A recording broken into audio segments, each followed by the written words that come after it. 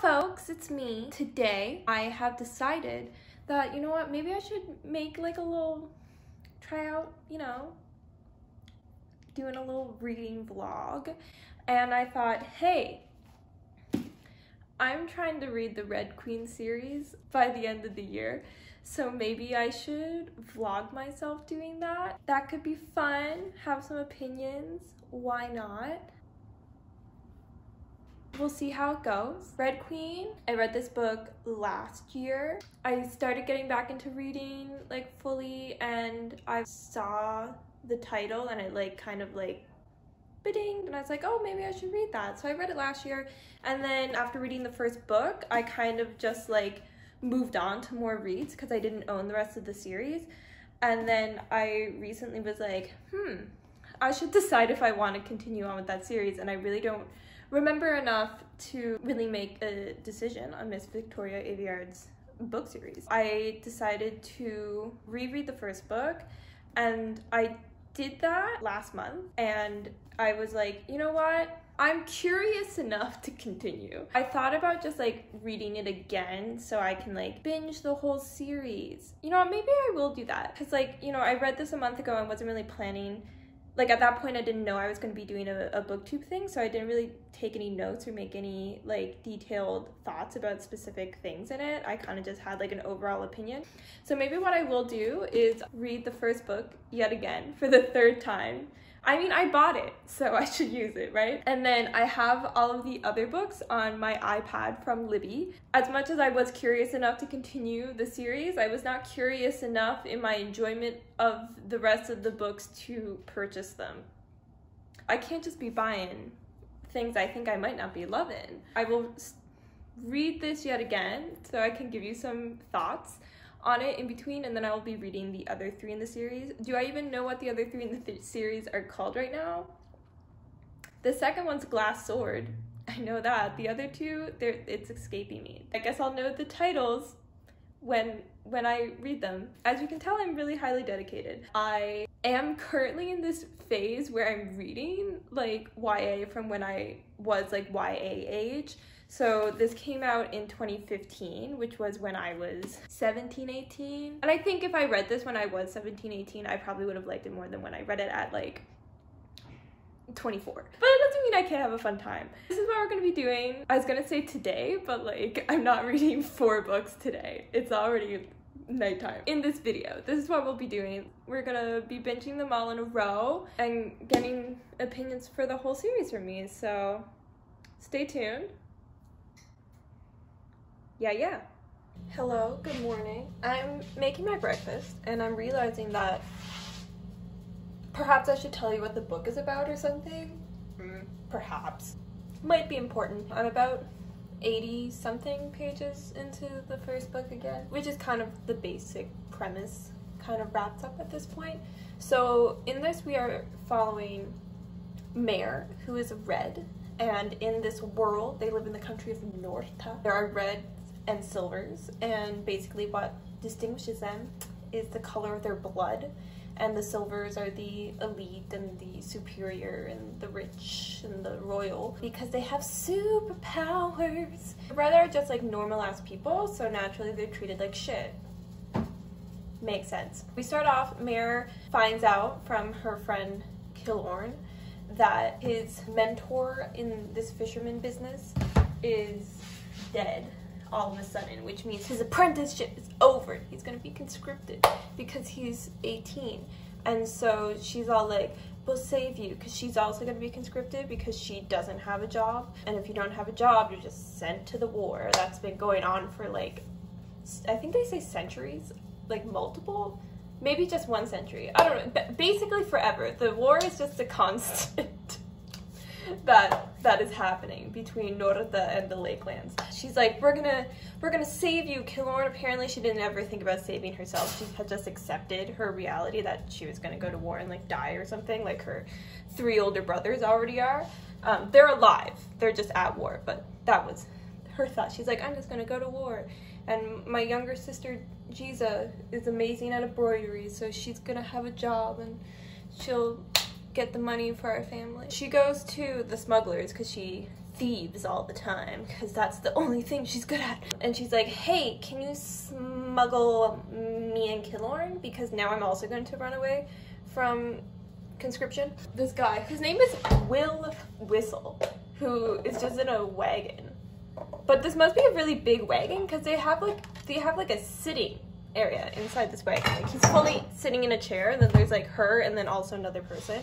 This other person is Farley, and she's part of the Scarlet Guard. And she's like, if you get us 2,000 crowns, which is the money, or whatever is worth 2,000 crowns, we'll smuggle you. And then Mare's like, damn, that's a big ass amount of money. How am I gonna get that? So she like ropes in little Jesus. She's like, we have to go to the fancy Somerton village where all of the silvers are, so I can steal this money and save Killorn. And Jesus like, okay. I'm now just realizing that when I say Jesus, it's sounding like Jesus, and that's a little strange. Doing this while making breakfast was a mistake. I'm just pointing that out. So, calm your business. Pause. I can't have my eggs overboiling.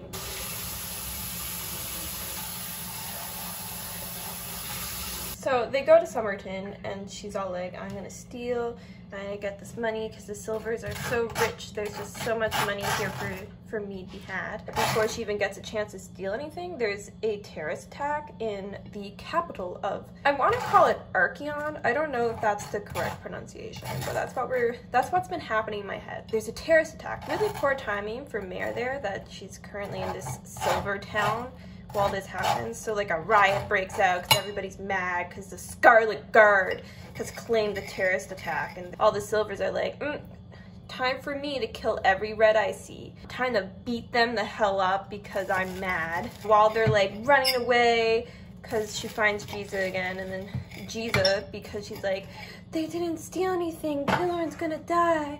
She like tries to pickpocket this guy, gets caught, and then her hand gets broken by a guard because you're not supposed to steal. So now her embroidery career is over. And Mare, being really upset, she's like, this is all my fault. This wouldn't have happened if it wasn't for me. She's all like, I'm gonna run away from my family. I can't face them tonight. And she's like, let me go steal some more stuff from people outside of this bar, tavern, whatever. So she's stealing, and then she gets caught by this guy who's like hella handsome. And he's all like, you're a thief. And she's like, duh. And then he's like, here, just take this silver crown. And she's like, this is a hell of a lot of freaking money. Why? And he's all like, you need it more than I do. And then she's all, you're kind of weird. And then ends up like spilling her heart out to this guy. And he's all like, I'm sorry, that sucks. And then she just like goes home. Okay. So then the next day, she gets like woken up by like all this banging and screaming or whatever on their door. And she's like, what is happening? I guess they're not screaming, there's banging. So she goes downstairs, and it's like security, and she's like, we've already had 2 searches this year, what's up with this? And they're like, you've been summoned. And she's like, me? What the heck? Summoned to Somerton. How cute. And turns out that it's because she has a job now, and she as a servant for the silvers at Somerton in the palace. And she's like, oh my god, that guy Cal that I tried to steal from but then gave me money, he must have got me a job because he said he had a good job and that's why he has money. How kind. And then so naturally, of course, this is the day that also Queen's trial is happening. So like every silver is freaking there because they want to show off their daughters to be like the next one to be picked to marry the prince so that she'll be queen.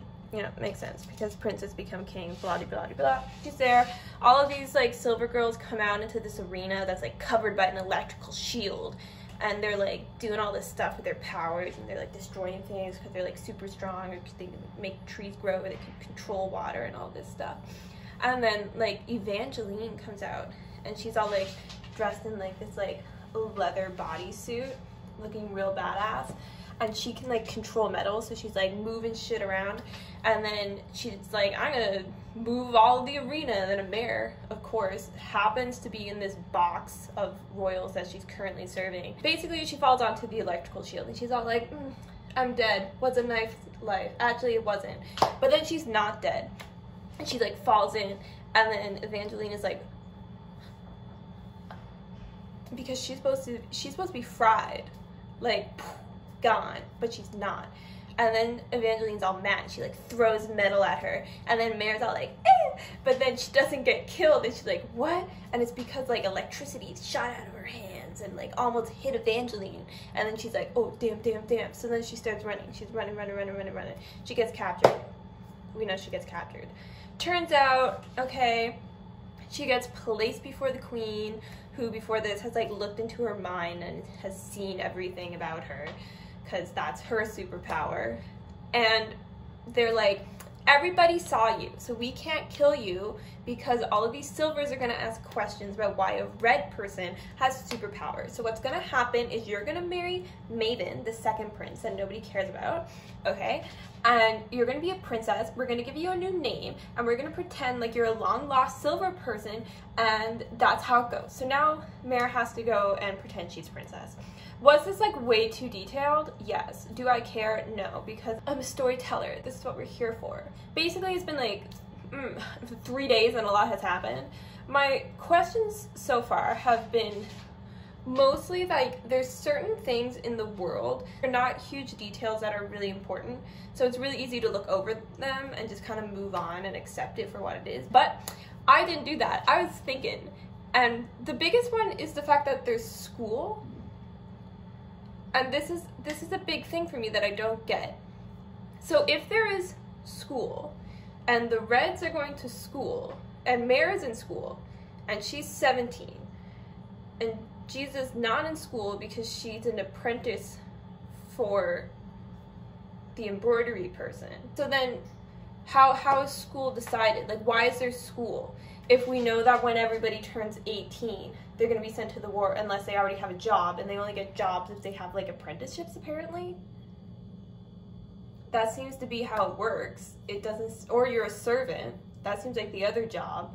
So, like, what's the point of school? Why are we in school? Also, if school's happening, why can't her parents read?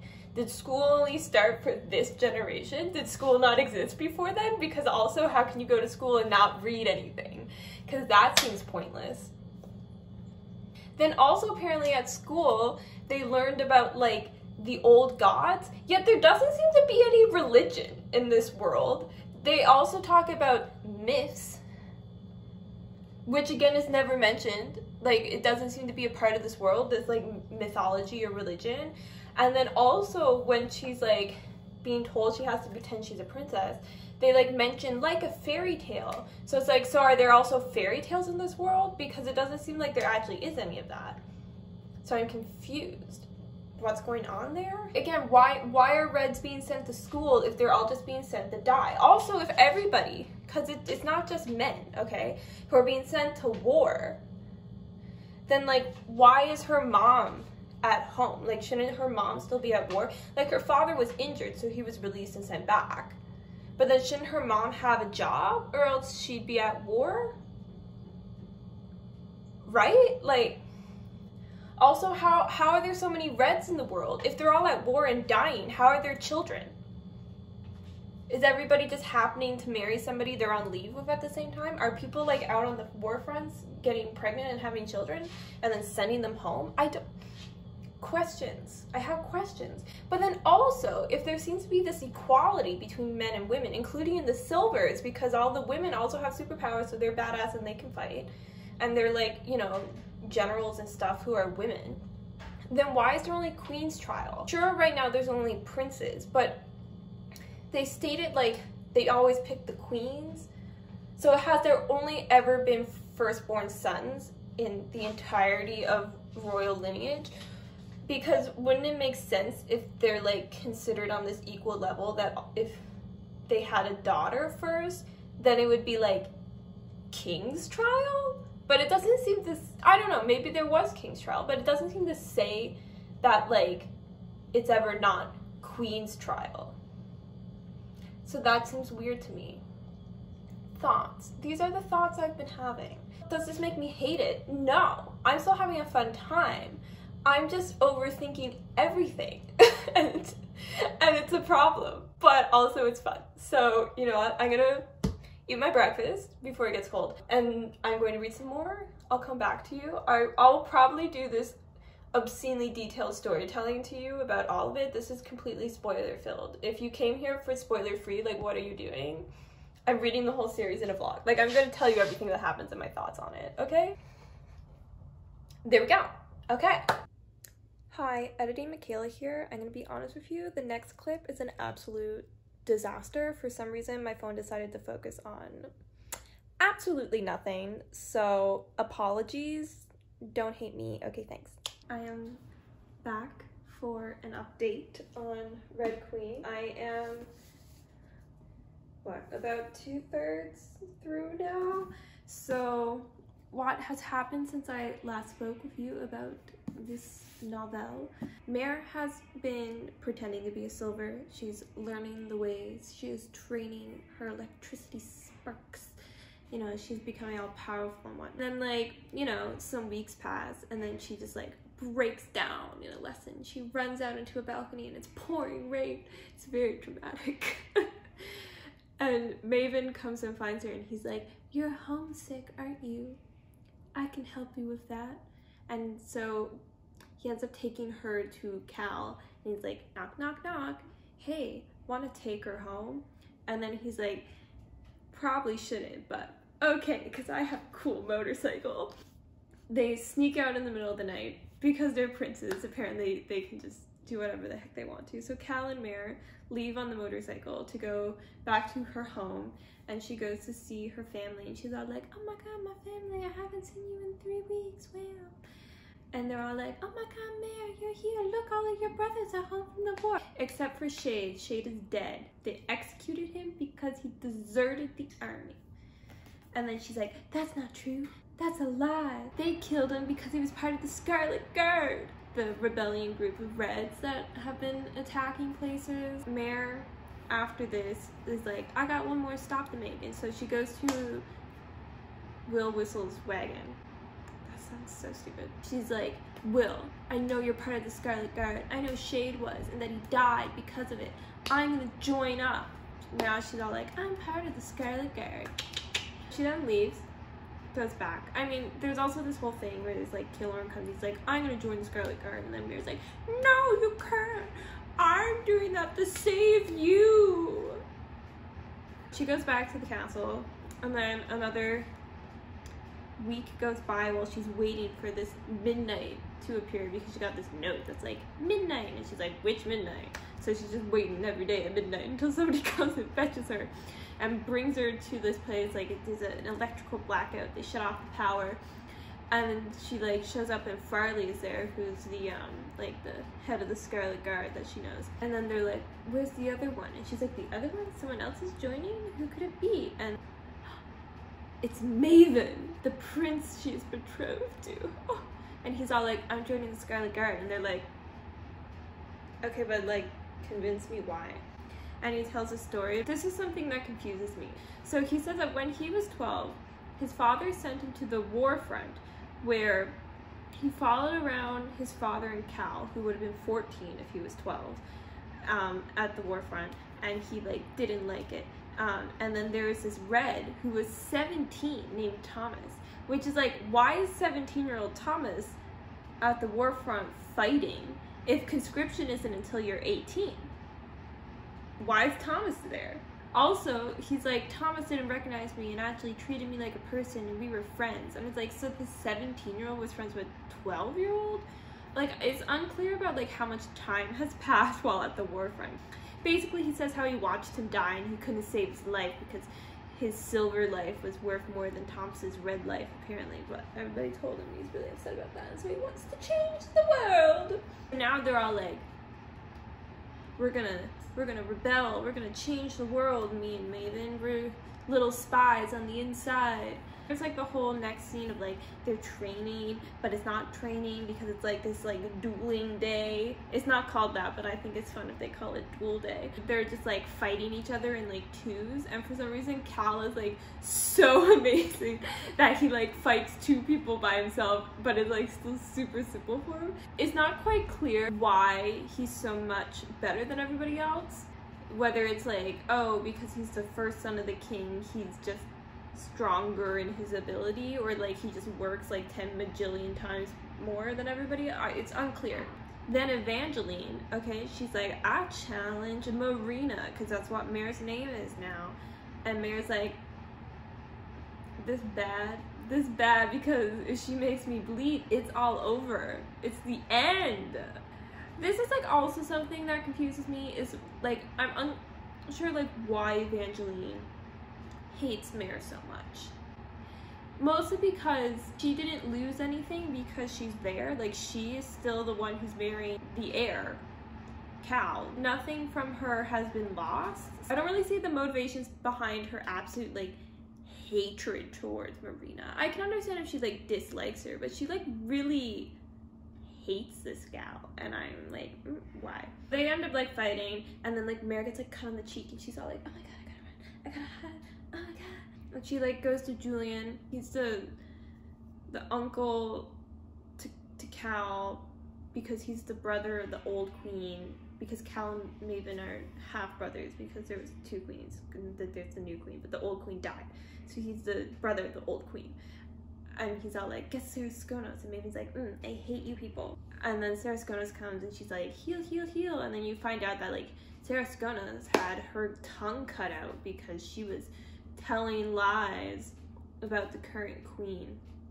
Because she was like, you killed the old queen. She was best friends with the old queen. So Sarah Skonos, you know, she was having none of it, and then was punished for that very, very severely. Now we're at the point where the big ball for the end of the summer and like Queen's trial and all that is happening, and Maven has like given 4 names of these silver elites that are going to be assassinated by the Scarlet Guard to like make a point, you know, they can't run and hide anymore. That's the plan. But in the meantime, every night Mare has just been going off with Cal to like learn how to dance, because she can't dance very well. There's this ball she's gonna have to dance at, and she's all concerned about it.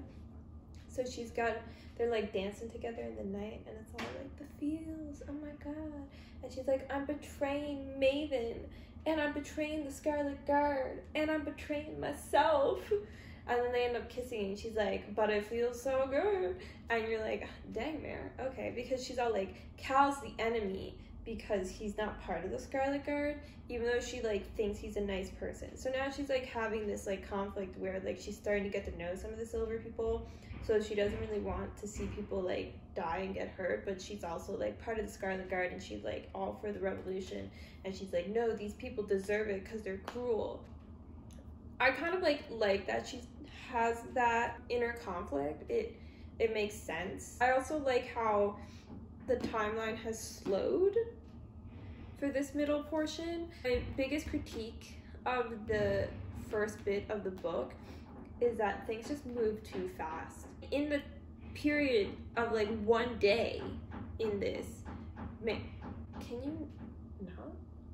Mare wakes up, is taken by guards to the palace, is made a servant, witnesses Queen's trial, falls into the pit, tries to run, gets captured, is knocked out, wakes up in a cell, is then brought to the king and queen, tell her about how they're gonna make her into a silver princess, is then brought to a bunch of servants to make her look like a silver person, like they paint her so her red blood doesn't show, have this like banquet thing where they announce the winners of the Queen's trial. She like afterwards is brought to like a room, brought to bed. That all happens in 1 day, and that feels like too much to happen in 1 day. There's like a part during that where she's like, oh my god, I haven't thought about my family in hours. And it's like, yeah, her guilt doesn't make as much sense for not thinking about her family that she's left behind, because it's been like literally not even a day. There was even a chance for you to forget about that, versus if it maybe was spanned over 2 days instead, it would have been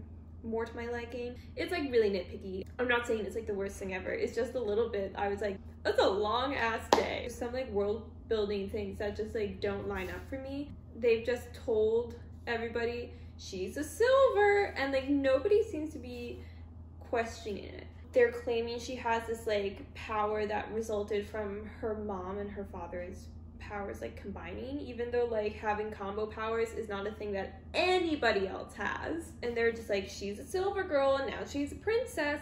And I can understand if none of the other elite silvers are publicly questioning it, but I feel like there should be a bit more of like behind the scenes to just Mare.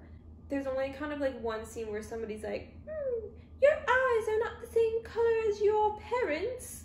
And I'm like, that's what we're questioning? We're not questioning the fact that you've lived 17 years of your life and you've never bled ever to find out that you're silver. That's not a question anybody's asking. Seems odd, but okay. For me, it's like there's small things that are very easy to overlook in the book and to just enjoy it. But if you do like sit and dwell and think about them, you start falling into this like questioning circle of like, wait a second. Ball's coming up, things are gonna blow, people are gonna die. Stay tuned, I'll let you know. Please ignore my extremely chapped lips, okay? We're dealing with them. They hate me right now because it's winter. I hate them because they keep splitting open and bleeding. I have finished Red Queen. Hopefully you can see this. I don't usually film while holding the camera. What has happened since I last updated you, since I am doing this full-fledged synopsis thing, it appears, we have had the attack during the ball. Can you calm down? And it kind of went wrong because one of the people they were trying to kill didn't die. And then also there was like an explosion, which they thought was like a bomb at first. And then of course the silvers were like, it's a bomb, they're just trying to kill everybody. They have no reason, they're horrible people. Look at these Scarlet Guards killing children and innocents. In reality, it was just like a gas explosion by accident or something. From that, like, some of the Scarlet Guard get captured and put in a cell, and then Mare's like, oh no, it's all of the people in the Scarlet Guard that I actually know. Okay, I actually just need to put my phone down. Of course, like, the people that are captured are 4 people, and it is the 4 people in the Scarlet Guard that we know. Farley, Walsh, who is a red servant that Mare knows, Killorn, her friend, and Tristan, who's this redhead guy that was in Will Whistle's wagon the second time she went to Will Whistle's wagon to sign up for the Scarlet Guard. Actually, those are the 4 people who are captured. And then Cal goes and like has Farley like tortured to like get answers. But of course it doesn't work because torture doesn't work. And then Mare's all like, ew, I now hate Cal because he's torturing people. Ridiculous. They end up like saying how, you know, like, this isn't working, we need to go address the people, and they're like, we'll have the queen interrogate their minds tomorrow, which seems stupid because it's like, why can't you just grab the queen now? But okay. Later that same night, Mare is like, I have to help them escape. So she goes to Julian because Julian's a singer, so he can like look people in the eye and like tell them to do stuff. So she ropes him into like helping them escape, and it works, but she gets shot and she bleeds everywhere, but then she's healed because Julian like sings to the healer guard and is like, healer. I say this because he's like, they're like asleep at the time, so he's like peeling their eyelids open so he can sing to them. That's, you know, all fine and dandy. So then the next day, mere hours later, because this is in the middle of the night that they escape, the next morning she's like, wow, awfully quiet around here. And it's because everybody's leaving.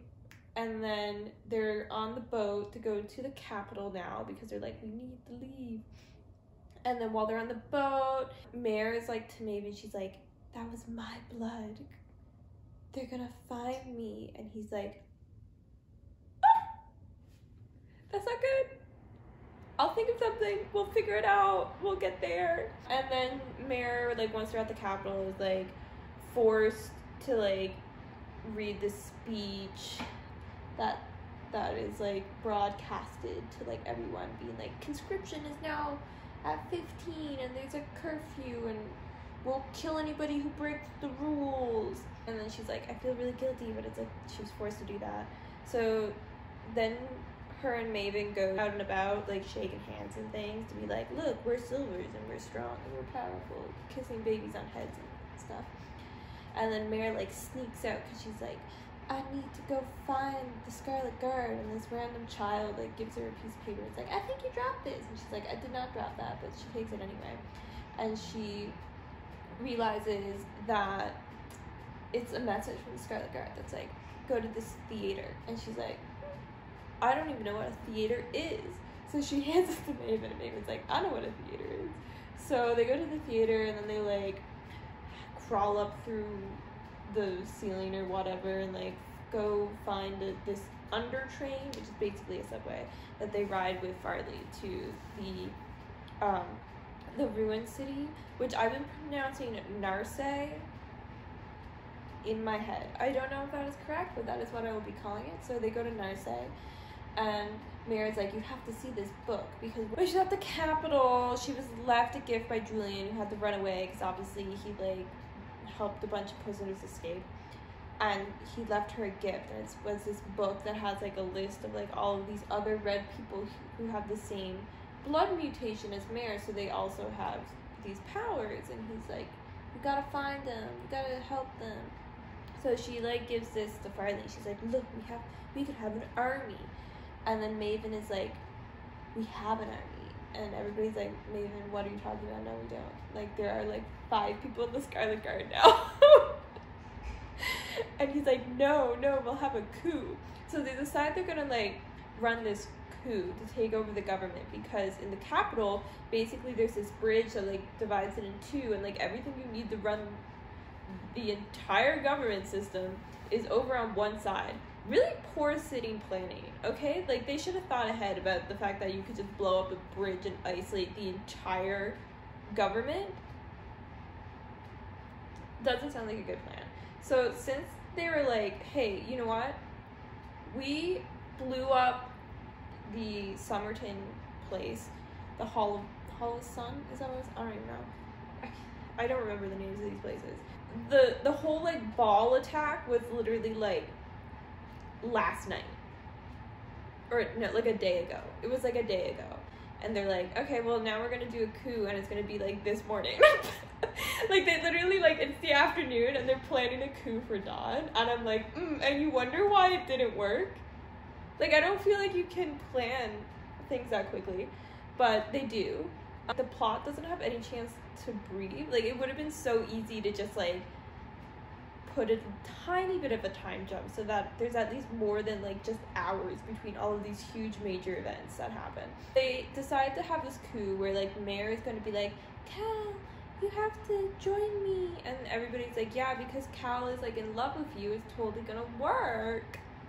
They try to do this coup at dawn, and guess what? It doesn't work. They blow up the bridge. The Scarlet Guard tries to run away in the tunnels, but then it sounds like they all get murdered. Kind of sucks. Not fun. Maven and Mare are like captured, and they're like brought into this room that's like soundproof for some reason, up in a tower, and they're like, weird. And then the Arvin guy who can silence their abilities is there. Anyway, there's a whole little like 360 little roundabout that happens. Okay, shock, shock, shock, twist, twist, twist. Okay, because Alara, the queen, is there, and she's like, let me just use my little whisper power on the king and be like, submit on your knees, biche. And then everybody's like, what are you doing? And then Maven is like, let me just rip out of these these handcuffs and go stand by my mother. And Mary's like, let me rip out of my handcuffs. And then she realizes, I can't rip out of my handcuffs.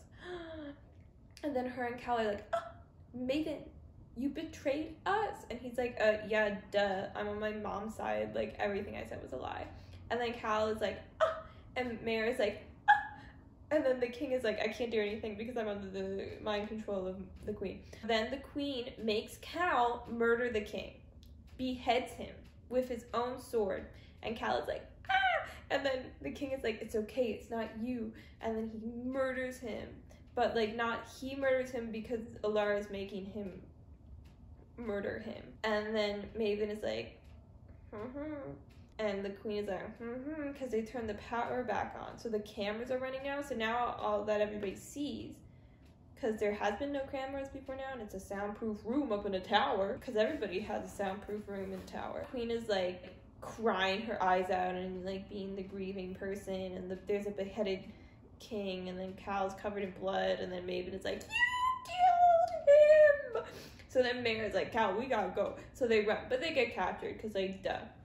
And then they're brought to like the Bowl of Bones, which is where they used to have all these executions, but then they didn't. But they're like, let's revive that. Could be useful.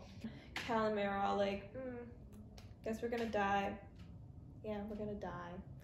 Even though we hate each other, we're in solidarity together because we both hate Maven. And then Maven has this like little moment where he comes to visit them in the cell. Because again, this is like the same day as the coup still. I would like to point out. Like the coup happened at dawn. They were captured. The king was beheaded. They were sent into this prison. And now this is still the same day. He comes by and he's like, I can save you, Mare. And she literally spits in his eye. And then he's like, okay, wow, F you. You're gonna die. We get to like the arena, which is actually the next day. For once, we actually wait a day for something. And they're gonna be sentenced to death. So they're put in through these little suits. Cal got his little sparky bracelet back so he can fire, flame. And they're like sent into the arena. Mare is like not allowed to use her powers because now Maven, who's the king, is all like, the Red tricked us with technology. And everybody is just like, yeah, makes sense. I believe it. And then Arvin is there to make sure that Mare can't use her powers, but like Cal can, because you know he's a prince, so he gets to die with dignity. Okay. They're like, you know what's the best way to execute these people? Not just with like a gun, because there's guns in this world. No, they're like, we're gonna get 6 other really powerful silvers to attack them. So they have like this strong arm, the nymph who can control water, which is like deadly to Cal because he's fire, but water beats fire.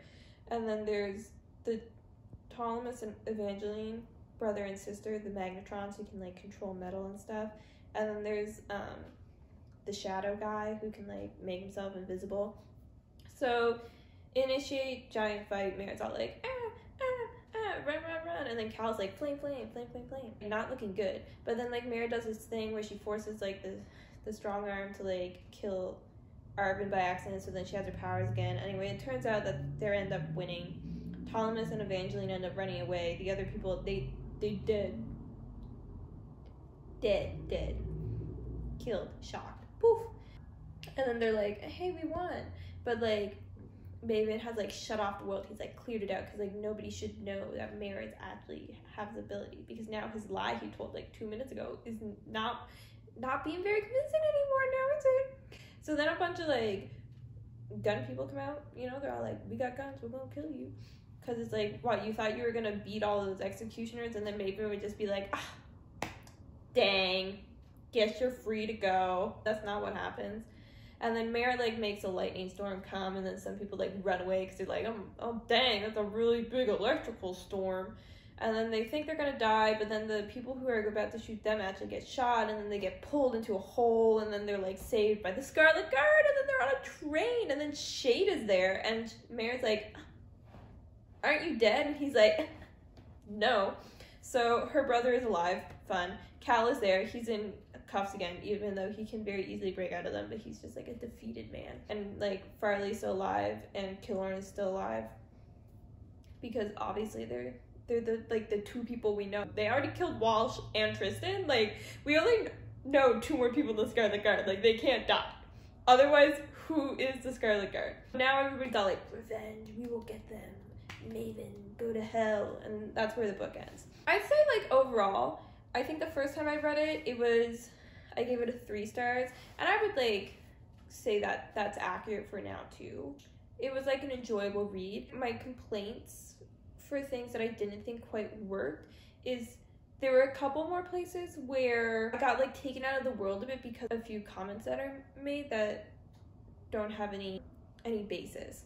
So like there's times when Mare is referred to as like a red devil, and Alara is referred to as like a witch. But like witches and devils aren't things in this world, because there's, as far as I can tell, there's no religion, despite there being mentioned of like old gods and devils and witches, like, but that's not like actually built into the world. So it just kind of like is a little jarring to read, because it's like our world and our language being placed into this one without thinking of how it's not built into this world, which is like, again, not like a huge deal, but it is something that I've noticed. One of the other things that bothers me is the fact that the red blood in the cells from when the Scarlet Guard were like freed, and Mare's like, that was my blood, they're gonna find me.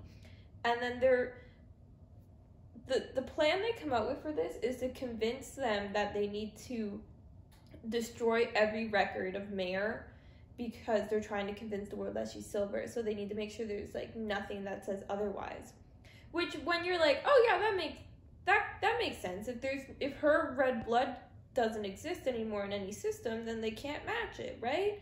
But then if you go one step further, you're like, wait though, if everybody is in the system and then they find the blood and it's not in the system, but there's only one person who's not in the system, guess who it's gonna be?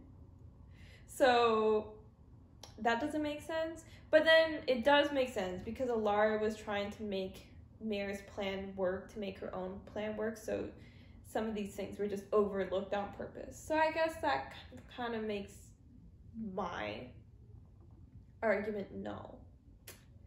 So I guess I take that back. I think the biggest issue I had is that the amount of time you feel is passing when you read it is not equal to the amount of time that's actually passed. So it feels like you're reading things that are happening over like days and days and days, but then it all happens like in much less time than that. So it just doesn't feel like aligned very well, and I kind of wish that it did. Again, like it just like the plot breathed a bit more. Like the fact that like the coup happened like 24 hours after the ball attack. Too much.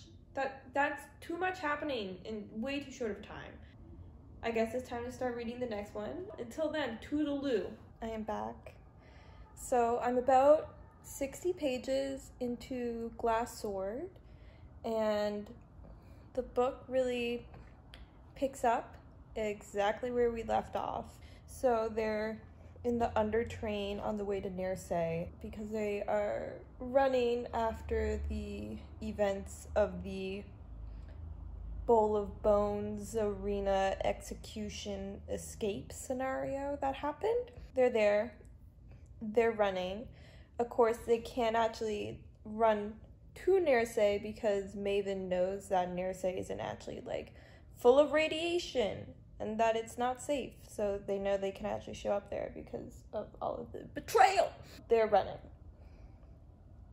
away. Boop, boop, boop, boop, boop, boop. Shade's alive, Mare's brother. He is in fact not dead. He also has teleporting abilities, so he is like part of the same mutation scenario as Mare, where they're red blood, but they have like the abilities of silvers. But not actual silver abilities, they're like completely new abilities, but they're abilities the way that silvers have abilities.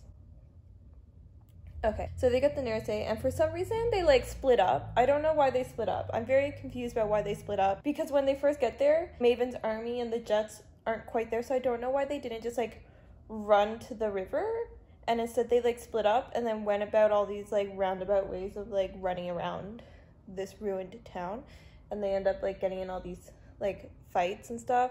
Shade gets shot a couple of times in like the leg and the arm, I believe, because he's protecting Mare, because it's like Mare, Killorn, and Shade go off, and then you don't know what happens to like the other people, but eventually Mare finds like Farley and Cal again, and Mare and Cal like use their powers to like create this like wall while they're retreating, and they like jump off a little cliff into a river, but it's not a river, it's actually a submarine. But they don't call them submarines here, they call them immersives, like submersive. Yes. we are on the submarine, and Mare wakes up, and it's like 5 hours later, so one can only assume that means it's still in fact the same day. It's just the middle of the night, because the bowl of bones thing was in the morning. So it's been 1 day. We love it. Also, something that bothers me is that while they're in Nersei, like, fighting, the Silvers show up, there's like one point where Mare gets like injuries to her ears from a banshee scream, which we can only assume is a Silver ability, and they call the Silvers with this screaming ability banshees. But in this world, we don't have any basis for the lore of banshees, so how would they have that as a term to use to describe a Silver ability? Like, shouldn't they just be called like screamers, or like something to do with sonar? I don't know, it just felt really odd to me. There's a couple things happen on the submarine. Again, none of it really feels like crazy important to tell you. They find out that they're going to Tuck, which is an island in the middle of the ocean. We find out that there's others there, so there's more Scarlet Guard, as well as Mare's family, because there's a bunch of like red refugees also on this Tuck island. So they end up getting there in the middle of the night, and then like this guy comes out, who we can tell he's like bad because he has this like bloody red eye, which I can only assume is like the blood vessels in his eye broke, so it's like his eye is now like blood red instead of like the white, is what I'm thinking. So clearly like bad guy vibes. And we find out that this guy is referred to as the Colonel and nothing else. Anyway, he like is like, hey Cal, on your knees, hands behind your back, you're a prisoner. And then Mare is like shocked by this. She's like, how dare they? Which I understand for her, that she has mixed feelings about Cal because he's supposed to be her enemy, but they had that whole thing where they like danced in the moonlight and kissed or whatever. So she's like, and then also like his entire family either is dead or betrayed him at this point. So like I get why she has feelings against doing this, but I feel like she should also understand why the Scarlet Guard would do that to Cal. Perhaps. Just saying.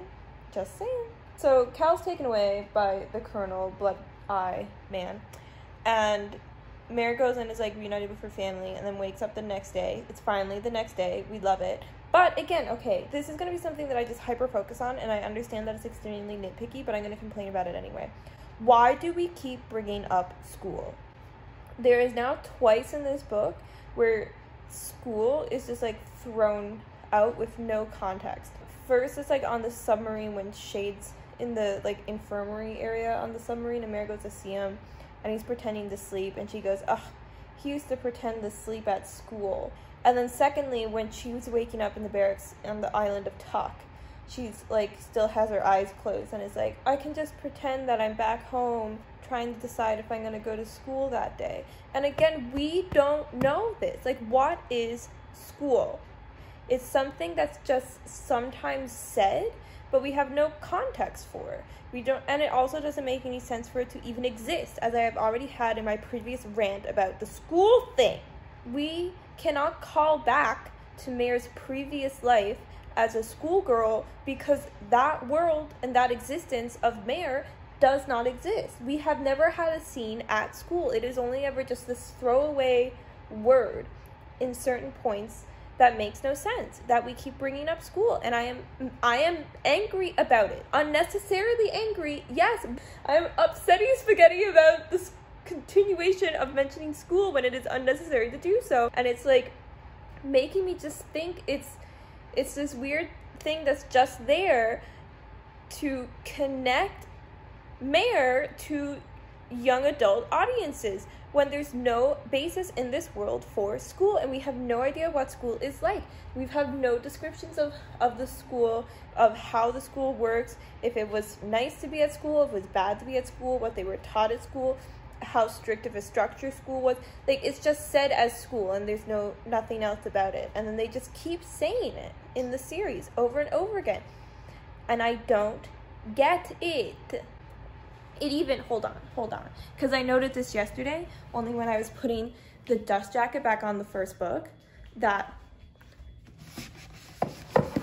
the back of the book has a huge quote about school. Like, it's going to be this huge thing in the book that, like, school is like a huge plot point. It's not. We only talk about school to confuse and anger me. It's like a personal attack on me to continue to mention school. Moving on. She wakes up. She goes to get breakfast at the mess hall with her sister, Jiza. And she's like, Jiza, where's Cal? Do you know where Cal is?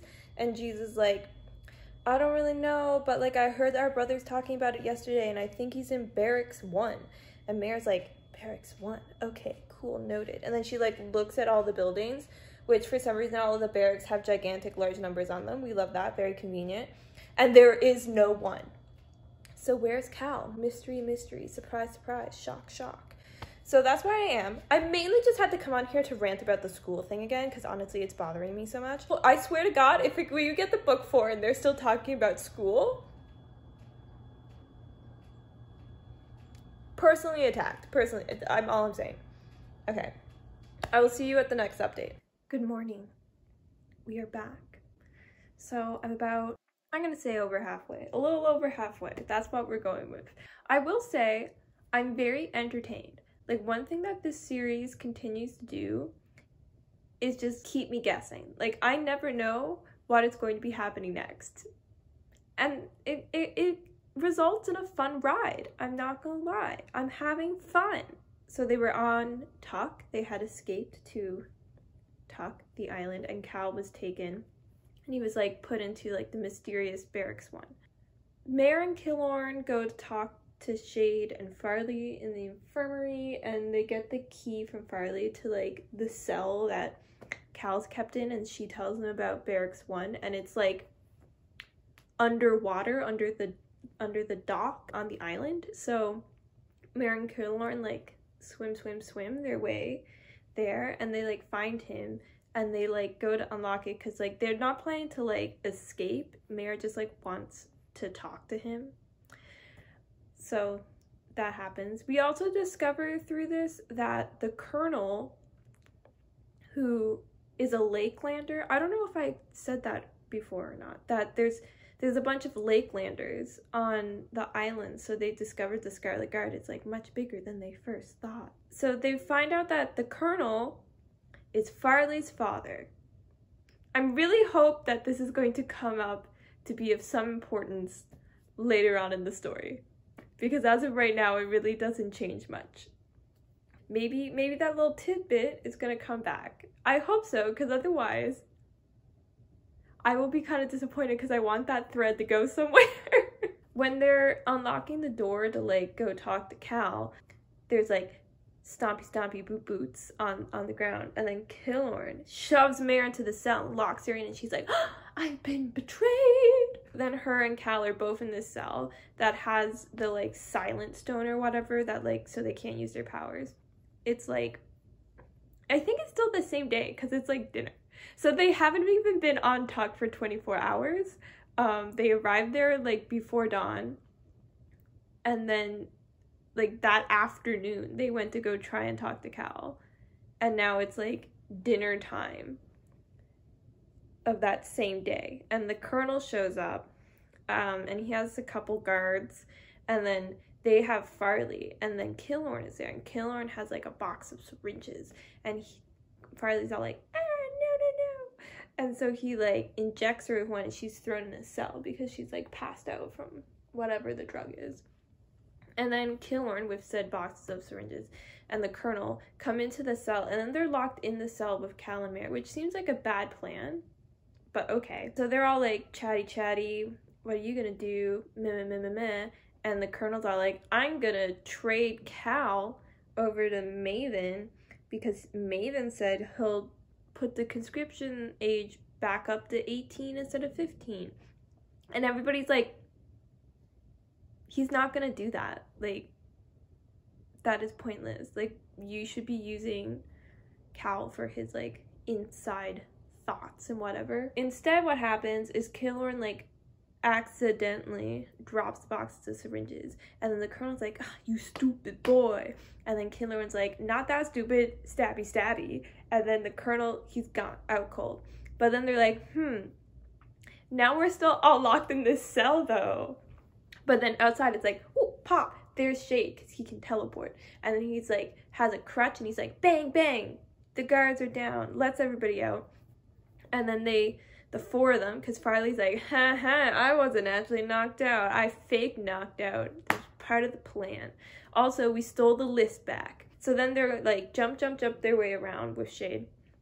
And they end up in a hangar for airplanes, and there's a jet in there. They steal the jet, because Cal can fly jets. And they fly out in the jet, and they're like, where are we gonna go? And Farley's like, here. And it turns out there's like a bunch of like old ruins that the Scarlet Guard has upkept to keep as like runways for their stolen jets, even though they only have 2 stolen jets that we know of. So they're doing a lot of work. So they land in this place, and Mare's like, there's a red nearby that we're gonna go save who has the mutation. So that's like their next plan of action. The 4 of them go out into the woods and to this like small red town to get this guy. Cal and Mare and Kilorn hang out in the woods because Cal and Mare are like the 2 most wanted people in the entire country. And then Mare says it's because Maven knows his name, so he's also like on the wanted list. Whereas like Farley's a Lakelander, everybody thinks Shade is dead, so they can go. Really, I think it's just because Kilorn and Cal like hate each other, and so we want more of them just like having awkwardness being around each other. Anyway, Farley and Shade go, they come back, they have this new guy named Nyx. And then Nyx is all like, what am I doing here? And then Mare's like, you're different like me. And then Nyx is like, you're right. But then he sees Cal and he just like attacks him. He starts like beating him up. Turns out like Nyx has this like impenetrable skin thing as his mutation. Like you can't beat him up very easily. Anyway, turns out he was beating up Cal because his 2 daughters died in this like tactical plan on the war front that Cal came up with. So Cal's like responsible for their deaths. They end up being able to recruit him into this like the Scarlet Guard people anyway, and they go back off into their plane, and then they fly again to a new place that's close to Harbor Bay, which is like one of the big silver cities. And they're like, there's 3 more people here, like 2 in the city and then 1 in the slums that they're gonna try and save. So they decide they're gonna break into Harbor Bay, and Farley's like, oh, I got people everywhere, they'll meet us. Now, here's a question that I have. What kind of communication is happening in this world? Because it's not explained. There's a lot of technology, but there's no like technology over like communication. So I don't know if people have phones or something similar. They have like some kind of like text devices. Like, are they still sending letters? Like, I don't know. How are people communicating in this world at all? Because it seems like people seem to know what's going on far distances away from each other, but I don't know how. So they go to the tunnels and they meet these people who are from Harbor Bay that are like part of the Scarlet Guard. And there's Krantz. Okay. And he has like 3 goons who we never learned the names of. And they're like, well, we'll take you into the Harbor Bay. But then things start being like sketchy. And they're in the tunnels and like, seems sketchy.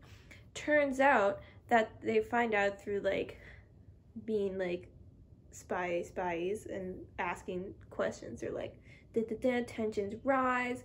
And then Krantz is like, yeah, actually Maven has like taken all of the gangs in Harbor Bay and like has taken something from all of them and wants like you, talking to Mare, in return. So like everybody and their dog is hunting you down. So then they're like, fight in the tunnels, and it causes it to collapse. And the 3 goons, they're dead. Somehow everybody with a name survives. They're running, trying to escape the continually collapsing tunnels.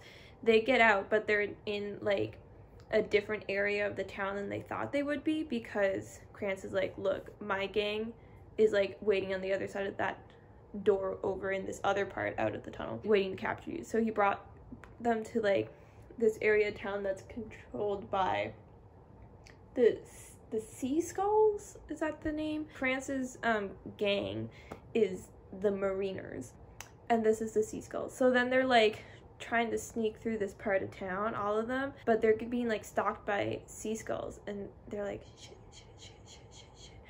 But the Sea Skulls actually, they recognize Krantz and they beat him up, but Shade is like keeping an eye on Krantz, so he gets like caught up in it. So then all these Sea Skulls people are like beating up Krantz and Shade, and then Mayor, Cal, and Farley are like, look, we hate to leave you because this seems like a really unfortunate scenario, but we really got to get to that security center so that we can get the names, and this is like a really good distraction so nobody notices us.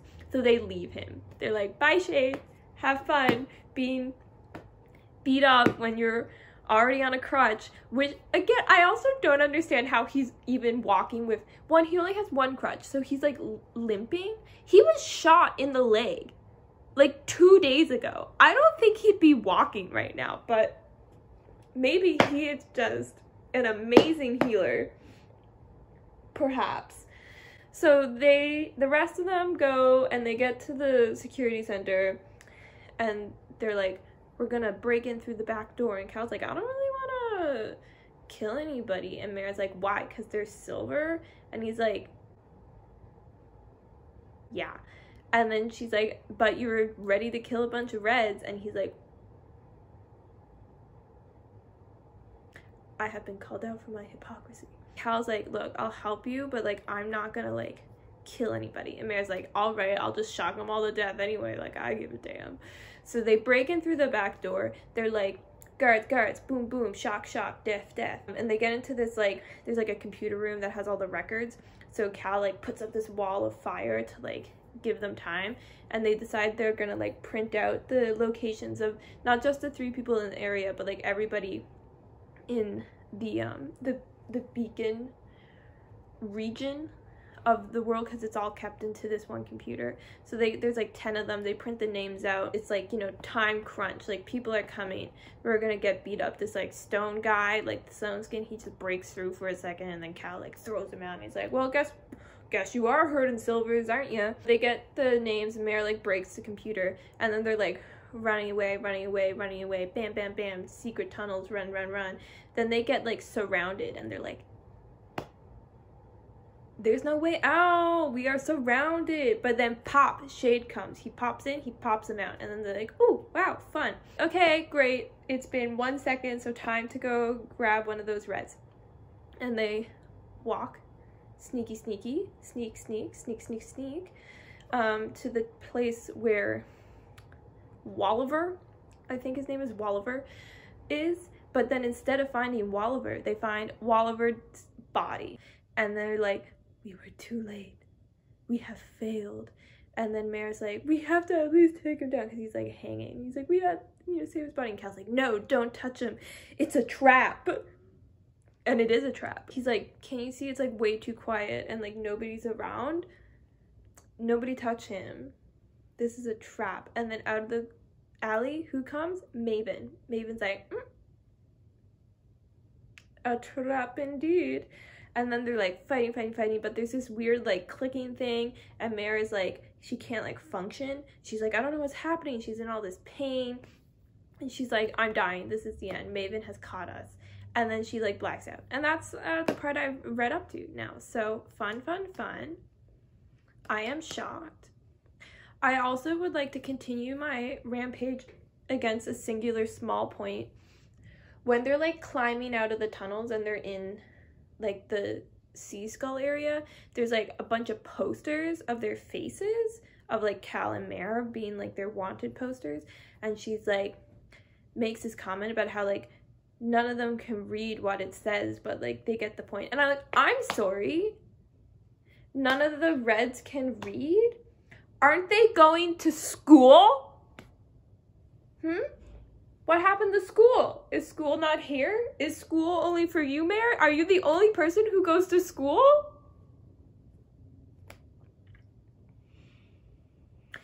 I swear I will be haunted by school for the entirety of this series. It's fine. It's fine. Again, it is like extremely fast-paced. I think it would have been nice if they spent a little bit more time on Tuck, because they weren't even on the island of Tuck for more than 24 hours. I would have loved a bit more of the dynamic that's going on there. It's kind of just told to us that it like feels sketchy and we don't trust people and everybody fears Mare because she's like different and powerful, and so there's like all these negative things, and that's like why they escaped, because they all knew eventually her and Shade would be locked away. And the Colonel expresses how he calls them things, and he like has no interest in trying to save any of the other Reds that have abilities. I just think I would have liked to see that like shown more than to be told it. Otherwise, I'm like, you know, I'm having fun, I'm having a good time. A little bit I'm like, where could this possibly go now? I'm gonna find out, because I'm gonna be reading it, you know? We will find out. So I guess like my next update might just be like when I finish the book, because I do in fact need to finish it today because my library loan is due back tomorrow at like 8 in the morning. So we're gonna be speed reading this. We're gonna be speed reading. Thank God it's Saturday, so I have the time. So I finished Glass Sword, and I liked it. The second half of the book saved it a bit for me. So yeah, let's get into that. Where we left off, Mare was all like being murdered basically by this clicking machine thing in Harbor Bay. And then so the next thing we know, she's waking up and she's like in this like hut in the middle of the forest, and Cal and Killers is there, and she's like, what happened? And then they fill her in. Basically, she's been out for like 4 days and they thought she was gonna die. Shade was able to like teleport them out to safety, as he always does. In the meantime, while she's been out cold, they have continued to like go along the list and like find more new bloods, as they call them, the red-blooded people with the gene mutation that gives them abilities. So they've been like finding new people, and they've been bringing them back to this place that ends up being titled The Notch. I like this part of the plot because it actually slowed things down a bit, and it felt relatively aligned with how much time was passing versus how I felt how much time was passing while reading it. I think I found out why so much of the series so far has felt really misaligned in that way for me, and it's because, for example, like when they're on Tuck, where they're in the infirmary after having breakfast, and then there's like a break to move to the next scene where then they're outside folding clothes and stuff, waiting for the right moment to break into Barracks 1 under the dock. And what that does is that it makes you think a bunch of time has passed, but in reality it hasn't. So it almost would have been better if they just like put in a paragraph where it was like, and then we walked from the infirmary out to the main area, talk about the weather a bit, say like, oh, we met up with my family as they're holding an incoming clothing shipment, and then went into the scene. Like the fact that you skipped that little bit makes it feel, to me at least as a reader, a more significant amount of time has passed, because there is no mention at the end of like the infirmary scene that that's what immediately is happening next. It's not like if they got up from, say they're like sitting at a table and they're like, okay, well, let's go grab groceries, and then you skip to them being at the grocery store. You know that's the next like thing in the sequence of events, so it doesn't feel like a huge amount of time passed. But if you don't reference the next activity in like that previous scene, then it feels like more time has passed than actually has, which I feel like explains why I've been like, how has it only been like 2 days? This doesn't make any sense. It feels like it has been much longer than that. I find like a little bit of comfort in the fact that I feel like I have an answer to that feeling that I have.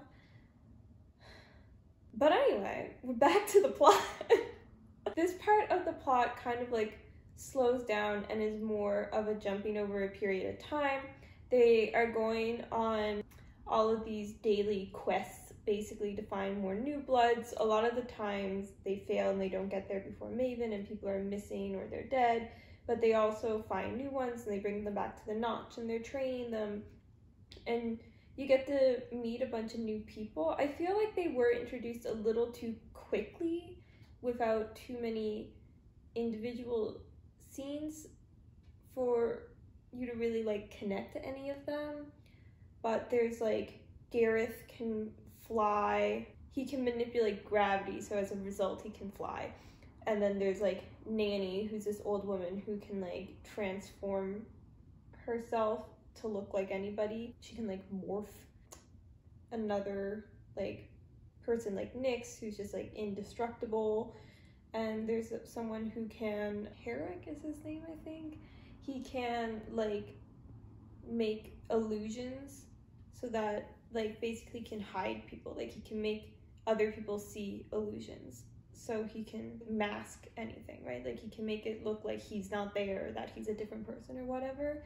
And so they bring him on one of these missions to find more new bloods and to like get into this guarded kind of town, because you know, like they're very high on the wanted list. And when they get there, it's actually a trap that is set up by Maven in this house that they're going to new bloods, and they're like, it's really dusty in here, seems whack. And then over in the corner there's like a basket, there's like a baby in it. The baby is dead.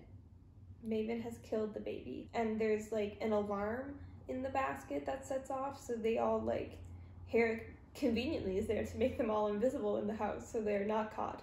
And then Mare finds a note in the basket with the baby, and it's from Maven that's like, every one of these deaths is because of you, like surrender now, come back to me. Because there's this ongoing thing of how like Maven, where he has like this obsession with Mare where he doesn't want to let her go, he doesn't want her to be against him. And we've seen this from the beginning of like, not the beginning, we've seen this from the end of the first book, where when she's arrested, he has this moment where he kind of flicks back to like the Maven she knew, where he's like, I can save you, Mare, like just tell me you'll stay with me, and like I'll save you, I won't kill you like I'll kill Cal. And of course Mare is like, no. And so this seems to be like continuing, where this like thread of Maven's humanity is in his obsession with Mare, but that's also where all of his disdain and all of his violence is coming from too. It's interesting. I like it that that's his character. I feel a little bit like he's gone a bit too big bad. I wish we were leaning in a bit more to explore more why he has this obsession with Mare. What about Mare hooked him, right, and is making him act this way? Mare also has these like conflicting feelings where she's like with Cal but not with Cal, because she keeps doing this thing where it's like, he's a distraction, I can't be with him, it won't work out because like we're not actually allies. And then like when they're at the Notch, they end up starting to like sleep together, as in like actually sleeping just in the same room. And it's this idea that they're both so alone that the only companionship they can find is with each other, and that Mare has been keeping all of these notes from Maven because after the first one she's been getting like finding more and more of them, and she hasn't been destroying them and she hasn't been told anybody else about them, but she keeps them all in a bag in the corner of the room. And it's to do with that she like misses who she thought he was, and then she feels guilty for having those feelings, and then she feels, you know, all she has is Cal, but that she can't trust Cal because there's like this whole overarching theme of like anyone can betray anyone that started in like the first book, so she can't trust anybody fully, and so she feels really isolated, and she kind of like uses Cal to like feel a little less isolated. I also kind of wish that Cal was fully developed more as a character. I think he could have been a lot more interesting, and it's hard to do this when the book is written in like first person from Mare's perspective, to develop Cal as a character further, because obviously we can't see anything other than through Mare's lens and Mare's thoughts. But you have to think like Cal was like this like purebred silver heir to the throne. He was against rebellion because all he saw was the destruction it would cause, and he couldn't see a good outcome coming from it. He didn't love the way the world was functioning that he was in it, but he also wasn't willing to fight to change that. So he was just kind of going with the flow of everything, and he was going to be king. And then of course at the end of the first book, his world is turned like upside down because he's forced to murder his father, and then his brother betrays him and his stepmom, and then he's officially lost like everybody in his life. All he has is Mare and the Scarlet Guard, but he doesn't believe in that. He's stuck in this revolution place, and he's helping them because he doesn't want any more people to be hurt by Maven, but he doesn't really believe in the cause. And I think, again, like that could have been really interesting to explore, and I don't really feel like it was. That was like a little disappointing. They go on like another mission. They take Nanny and Gareth, and so they're gonna fly. He's gonna fly Nanny into the security post when she's like disguised herself as like one of the security officers or whatever to get in. And then while they're doing that, her, Farley, Shade, and Cal go to this like nearby abandoned village. It caught fire and burned down, and so it was evacuated, and they're like, there might be like supplies there that we can like steal. Let's go check it out. And then this is also where it's like very heavily hinted that like Shade and Farley are together, and also that Farley is probably pregnant, because they like have this little like scene where Gareth is like, oh, like Farley was the last one to travel with me, and she got like, she puked afterwards. And then Mare's like, Farley's been sick recently. And then she keeps like having these thoughts about how much Shade's like always looking at Farley, and they're always together, and they're always smiling, they're happy. Compares them to how Julian and Sarah were together, and like they were in love. So like it's pretty obvious to everybody except for apparently Mare. Apparently she did not notice, but okay. So they go to this burned down village, and they come across John. John is very creepy. He's weird. And he's like dressed all in gray, and he's got like bloodshot eyes, and he's all like, I can see the future. And he like knows exactly what they're going to say and stuff because he can see everything that's ever going to happen. Proves to them that his power is real, and he's not like just playing mind games and lying by saying like, oh, Gareth and Nanny are going to get caught. They're going to be set into this trap, and they're going to show up at the jet, but they're not, and they're going to be injured. He's going to have a leg injury, but it's not going to be that as bad as it looks, and like nothing Farley can't handle to patch up. And that becomes true, and then Mare's like, I believe you. And he tells them that Koros prison, I think it's called Koros, is holding all of these new bloods that they thought were just missing, but like Maven has captured them and put them in this prison, along with Julian and Sarah are there, and like all these other Silvers who have been like defying Maven or questioning him has been sent to this prison. And Mare's like, we have to break them out, and John's like, if you do, can't be 4 days from now, because if you go 4 days from now, you'll die. And they're like, oh dang, we gotta break into this place in 3 days? Why are you saying that's not that much time, Mare? Because like all of your other plans have happened like hours after you thought of them. But okay. And he says like, you have to fly to this lake, and whatever you find there, you have to protect it.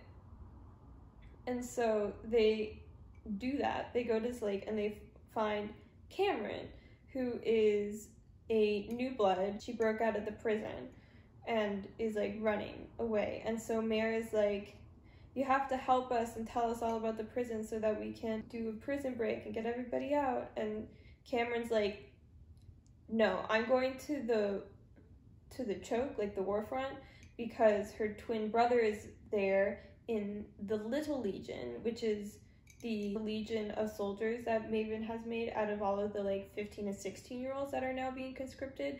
And he's basically planning to just send them to die as like a point to the Reds, because Maven's just big bad evil. And so Mare ends up forcing Cameron to come with them. And this is kind of like a turning point for Mare in her character development, where before now she's always been like, everybody has the choice, nobody has to be involved if they don't want to be. And of course now she's officially like broken that rule and has taken somebody for the greater good to save more new bloods to get those people out of the prison. So it's a bit of her losing her morality. And this is a theme that continues through the end of the book. So they bring Cameron back. They discover on the plane that Cameron is actually like a crazy intense silencer, to the point that she just silences people, not just their powers, but like everything about them, until they basically would just die. They bring her back. They plan this prison break. There's like 13 of them or something that are gonna go. They have this plan where like Nanny's gonna disguise herself as Maven to get them in, and then they are gonna like break all the doors out. The whole prison break thing happens. They're breaking everybody out of the prison. It's going decently, considering. When they're there though, there's like, Mare loses more of her morality, and she kills a bunch of Silvers who are trapped in this room, like begging for their lives to like not be killed, and she kills them anyway. And it makes Cal really angry at her for this reason, that she's killing people who don't need to die. And they're part of the problem because they're part of the system, but they're just following orders. They're not the ones who are in charge of any of the things that are happening.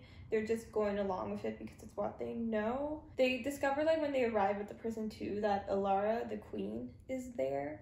And so right as they're like leaving, they're outside, Alara's like coming at them, and Shade is like teleporting people to this jet back and forth to like get everybody out faster. And Mare is like calling upon a lightning storm because she's gonna lightning strike Alara, and Ptolemus is there and he's like fighting stuff.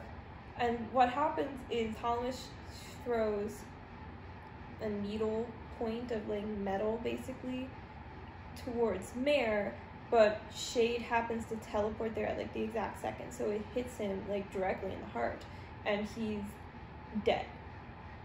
And then we like flash forward to when they're on the jet, and Alara is also dead. They have her corpse with them on the plane.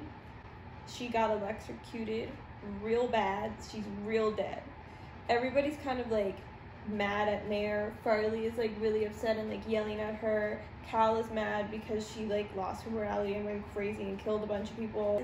In the early stages of grief, I get why people would just yell at her and like blame her, but she's like, it wasn't my fault. Like, I also lost my brother for like the second time because I already thought he was dead once before, but now he's actually dead. And then she goes and like commands Cal to like take them back to Tuck, the island they were at the beginning of the book. And he's like, what about all of these new blood kids that we left at the Notch? Like, what? And she's like, you can go back for them, but I need to go to the Colonel. And Cal's all like mad at her. He's like, why are you so suddenly power hungry? Why are you so like much of a savage killer now? Like, what, you just want to go and shove the Queen's corpse in the Colonel's face to like show him up and say, ha ha, look what I did? And Mare's like, no, I want to go there so that we can make a broadcast and show that the Queen is dead and it's because of the Scarlet Guard, and to call everybody to action and like basically start a civil war. And he's like, oh dang. So they end up going to Tuck, and that happens. The Colonel is there, he sees the Queen's body, they make the broadcast, blah blah blah blah. Mare like can't face her family because she feels like Shade's death is her fault. And then Julian comes to her and he's like, get it together, you can't lose yourself in all of this. Just because you've done all of these bad things, you can't fall like deeper into this hole of becoming like this horrible person. And she's like, you're right, I gotta at least try. I got to apologize to a bunch of people, I need to do better. I like the idea of this character arc for her over the 2 books. She starts book 1 hating all Silvers because she's red and they're her oppressors, and then she gets into this situation where she's in the Silver world and she gets to know the Silvers and she's personally attached to them, and she can see that people like Julian are nice and understanding and they don't think that they should be better than the Reds. So things become more complex about her feelings towards the Silvers, and then when people are killed at the Hall of the Sun like attack, she feels really guilty about it because she doesn't think these people should die, but that it's like for the greater good of the Scarlet Guard. And then she continues to fall down into this hole. She gets like the list, and then she's obsessed with this list, and she's like, this list is the answer. Like, the New Bloods are the answer. This is how we're going to revolt. This is how we're going to win. The New Bloods are always the priority. And she gets called out on it a couple times, and she falls into it. And then again, she's like, goes into like anybody she doesn't know, anybody who's part of anything bad in the Silver world, she's like killing. She like loses her morality and humanity, but then she gets it back like real quick. I kind of wish we like did a bit more with that. But she goes back to her family finally, and they're all like mad at her because she wasn't there before, and they're all like passive aggressive about like, you had things to do because you're the head of the rebellion or whatever. It's fine, we understand. And she's all like, no, I should have been here. And then they like end up immediately like forgiving her. Mare and her family bury Shade on the island of Tuck. She tells her family how she's going to be leaving again because her and the Colonel have this plan to save the Little Legion, which is the 15 and the 16-year-olds who are sent to the war front to like be killed. And her two brothers, Bree and Trammy, are like, we're going with you, no way we're not. So that's a thing. Then before the big meeting for this mission, the Colonel takes Mare down to Barracks 1, where she meets these twins who are from a country that's pretty far away, that we don't really know much about, that they are New Bloods as well, though they don't call themselves that. I think they call themselves like Arents or Orents or something like that. And these twins have the ability to like share basically like one mind, so they keep finishing each other's sentences. This scene in general felt like really out of place, but I'm assuming it must come around back into the major plot at some point, which is why I'm mentioning it. But they basically say, our country is great. All of the people like us are like, we're not murdered. We're held to really high esteem, and we're really well respected. Come like lead a army, Mare, and we'll take all of the New Blood refugees and keep them safe in our country. And Mare is like, take the people, but like, no way, I don't want to lead nothing anymore. Like, I'm done with leading things. I'm over it. That's a scene that happens. And then they go on their mission. So they're on the plane, and Cal is going on the mission, and Killian is going on the mission, and Mare's there, obviously, for once Farley staying behind, because again, it is suggested that she is pregnant, but it is not stated. Again, they're on the plane, and Mare's like freaking out on the plane because there's all these riots happening. She's like, oh my god, what have I done? But because she's all like electrifying, it's like causing the jet to do weird stuff, and Cal's like, whoa, girl, you need to calm down. But then while that's happening, plane blows up. Not because of Mare, though. She doesn't blow up the plane. No, Maven blew up the plane. So they're captured, okay? They were falling through the sky, but then they weren't falling through the sky because silver powers. And then they were all chained up. And then Maven was gonna, like, kill them. She's like, Maven, don't kill Cal. Don't kill everybody. For some reason, she, like, offers Maven a trade, even though she is, like, in no position to be doing so. Like, she's literally in a cage. Shade is no longer around to teleport us out of literally every situation. Like, what leverage do you have? None. So she offers a trade to Maven because he, as we know, is obsessed with Mare and wants her back. And so she says, take me, but like let everybody else free. And then Maven agrees for some reason, even though he literally could have just kept everybody, but okay. So then Mare is imprisoned, and she has like that clicky machine is there, so she like has no senses and is in pain constantly, but like she's not dying because they adjusted the levels or whatever. And then the book ends where she's being transported out of her little prison cell, and she gets like paraded in front of a group of people in the square of the capital, Archeon, and then Maven literally puts a collar and a leash on her and is like, new, and like that's where the book ends. So there you have it. I have to say, I did like this book more than the first. I felt like it was better. There was yet another scene in which I was bothered by school. Like, there's a point when they're at the Notch where Killorn is being taught to read and write by some of the other New Bloods. But that doesn't make any sense because we know from before and other statements that he was at school with Mare until they were like 8. So clearly that was multiple years of school. And you're telling me he was at school for that long and he never learned to read or write anything? Ever? What is happening at these schools? The world building is really lacking and it's really weak, and it's a big problem in the series because I think it has the potential to be quite good if all of these holes weren't in it. If you're somebody who really likes a lot of world building, you're probably not gonna like this series. If you're somebody who can like really easily look over that and you're just here for like a fun time with some YA character drama and stuff, like go for it, try it out. You might like it more than I did. Not that I didn't like it. I ended up bumping it up to a 3.5. I was giving it a 3.25, but then I remembered how much I just really enjoy like a heist or like a break-in plan scene, and the prison break really gave that to me. And so because I just love heists as an element in a story, I gave it more points maybe than it deserves. But you know, that's why it's my opinion and that's subjective ratings. I have honestly no idea where the story is going next, so that's kind of fun. We're going to be starting book 3, King's Cage. I'll see you with a new update. I'm back. I have read about a quarter of King's Cage at this point. I really didn't know if I wanted to come and film yet because it feels like both a lot has happened but also nothing, and I'm gonna be honest with you, I don't really remember the order of everything because it all kind of feels the same. It feels like we're in a cycle a little bit, not gonna lie, but let's get into it, shall we?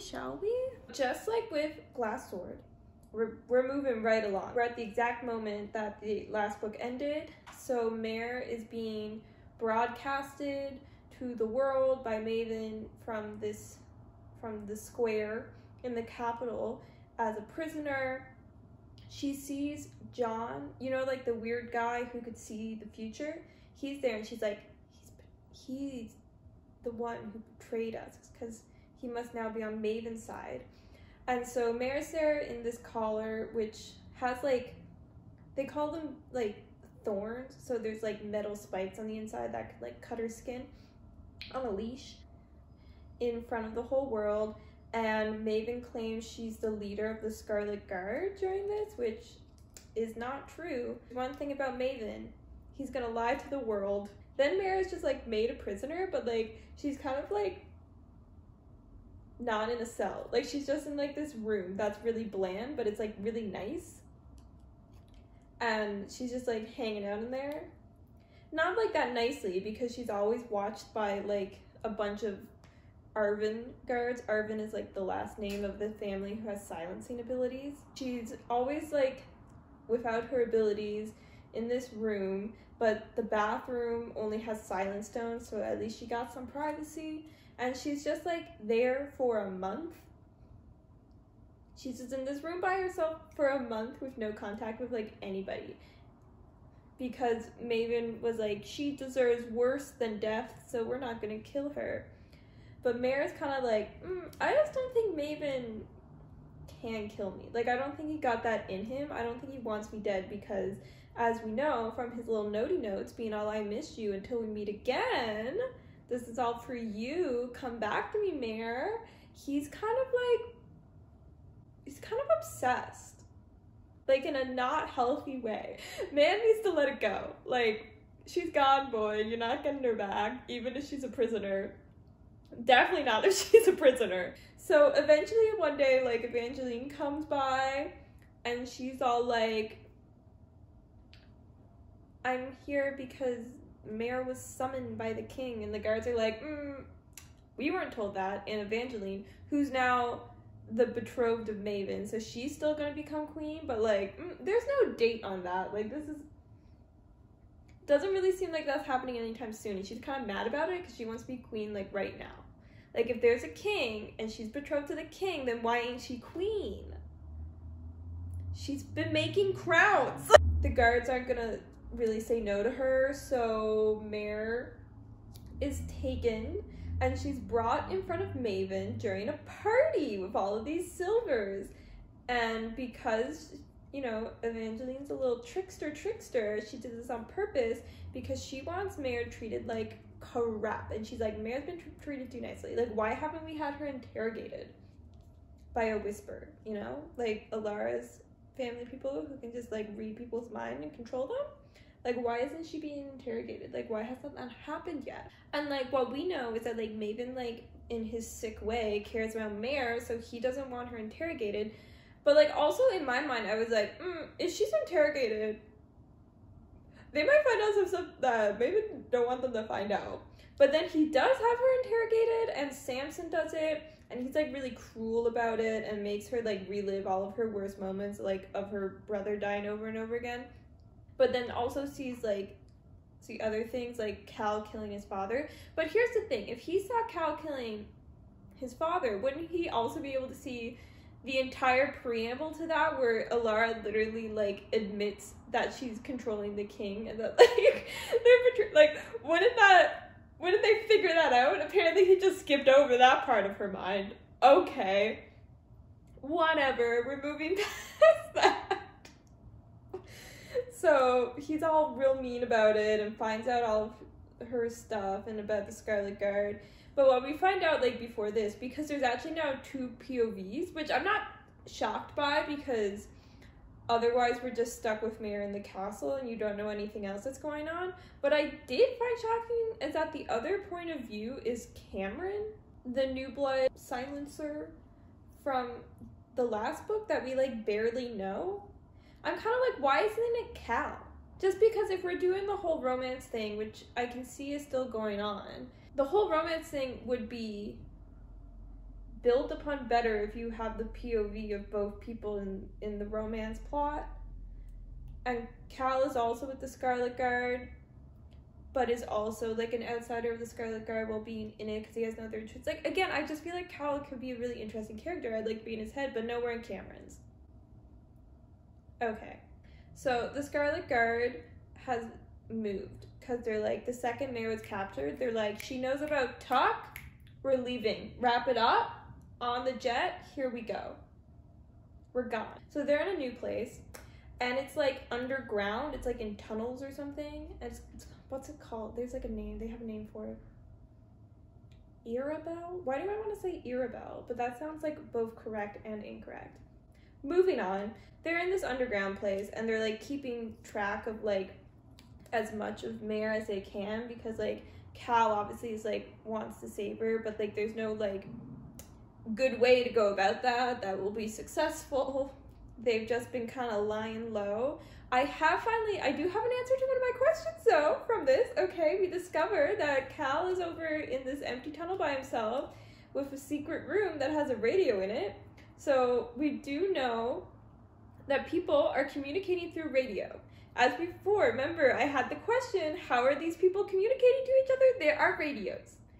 Like, I knew there was a radio system on the jets and, like, the airfields, but I didn't know if that, like, extended outside of that. Also, potentially they are using, like, some kind of fax machine, because the colonel is, like, receiving messages, like, they're printing out. They have completely battery-powered jets, but they're using a fax machine in this world? Okay. Seems weird, but whatever. Do they also have dial-up internet? So that's what, like, the Scarlet Guard be up to while Mare's over there being, you know, a prisoner. She's then, like, wakes up back in her cell after her interrogation, and, like, Maven is, like, there, like, visiting her, and it's, like, kind of weird, kind of creepy. Why are you watching her sleep? And when she wakes up, she got these fancy new carved just for her cuffs of, like, silent stone on each of her wrists and each of her legs, and she's like, well, damn, this sucks. Not fun. And Maven is like, look, we interrogated your mind, Mare, and we know that the Scarlet Guard tried to lock you up, so you ran away, and you came to us, you came to me to be rescued. And she's like, that liar be lying real hard. But honestly, I gotta applaud the lie. The lie is good. Congrats, but also I hate you. So Maven is like, and that's what we're gonna tell the world. You're gonna tell the world that. And then you're gonna tell the New Bloods that the Scarlet Guard is gonna try and kill them. But we will give them refuge, so they should come to us. And Mayor's like, why would I do that? I'm not gonna do that. And he's like, if you don't, I'm just gonna keep killing all the New Bloods instead. Ah! So Mayor's like, damn, I'm gonna have to go along with this plan. I don't like it. Nuh-uh. So she's like, I gotta escape, and I gotta escape like today. So she has this plan. She's been collecting like shards of metal and glass and things that she's been keeping under her little bunk.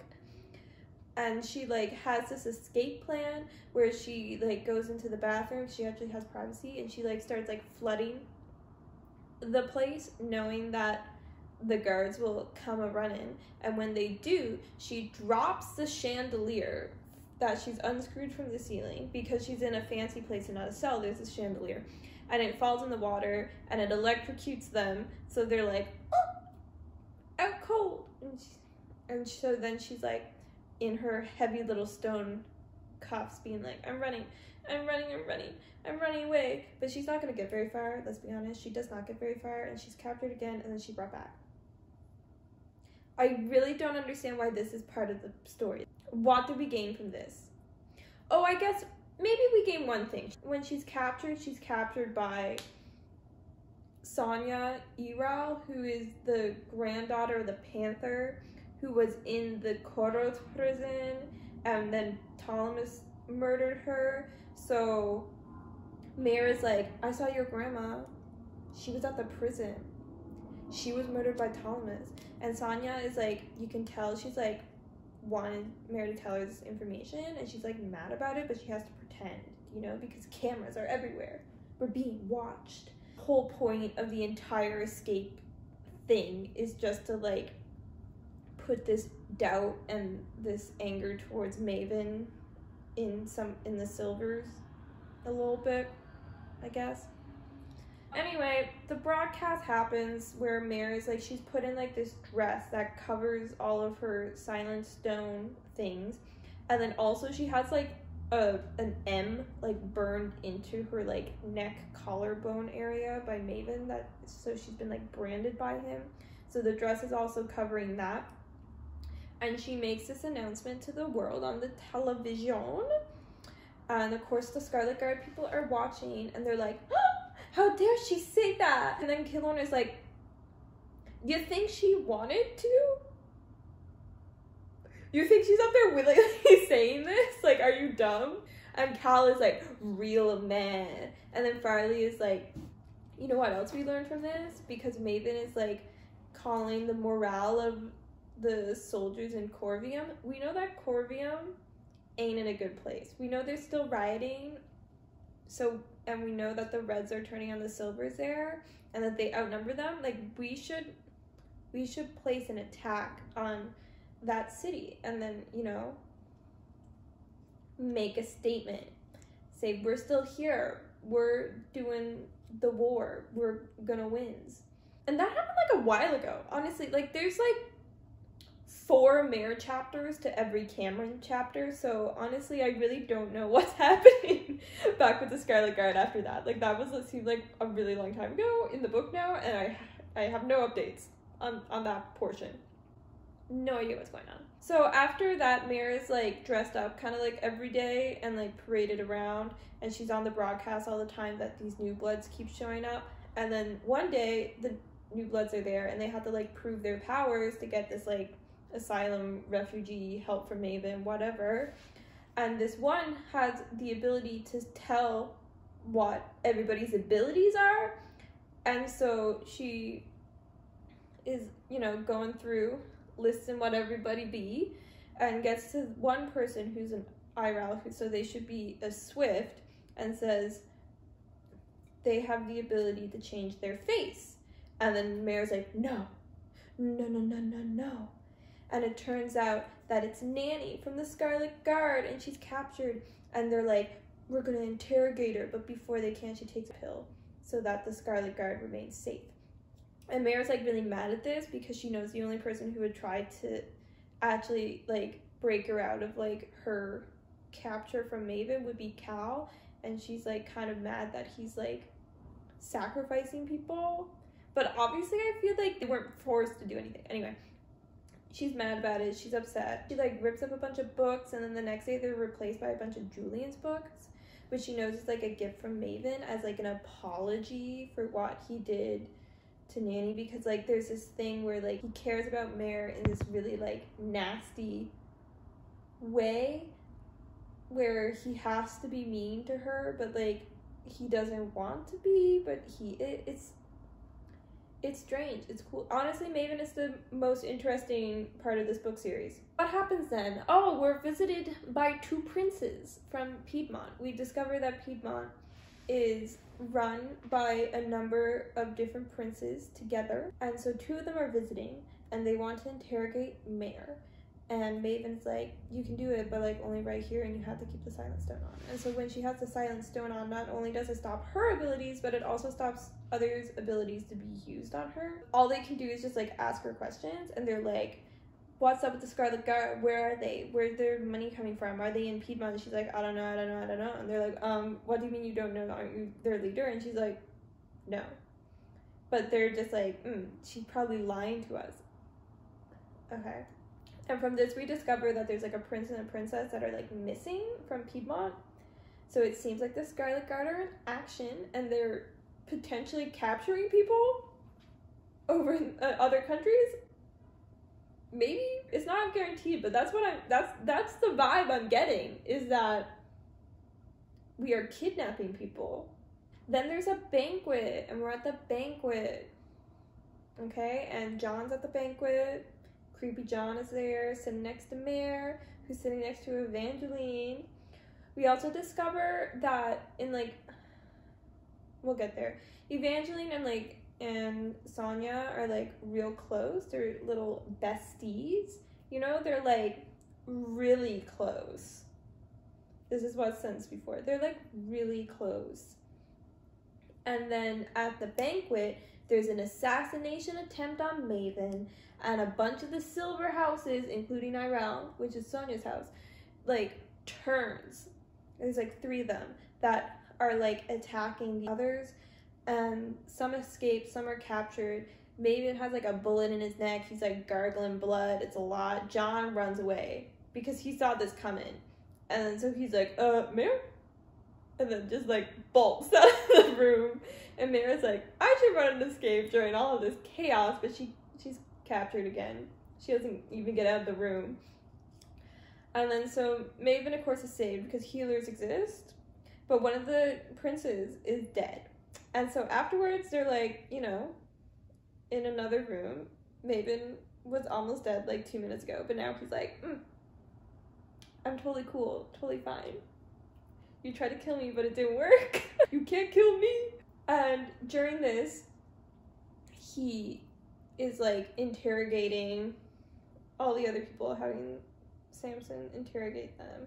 And he's like, do you know where they went, Evangeline? Sonia was like your really best friend. And she's like, why would I possibly know?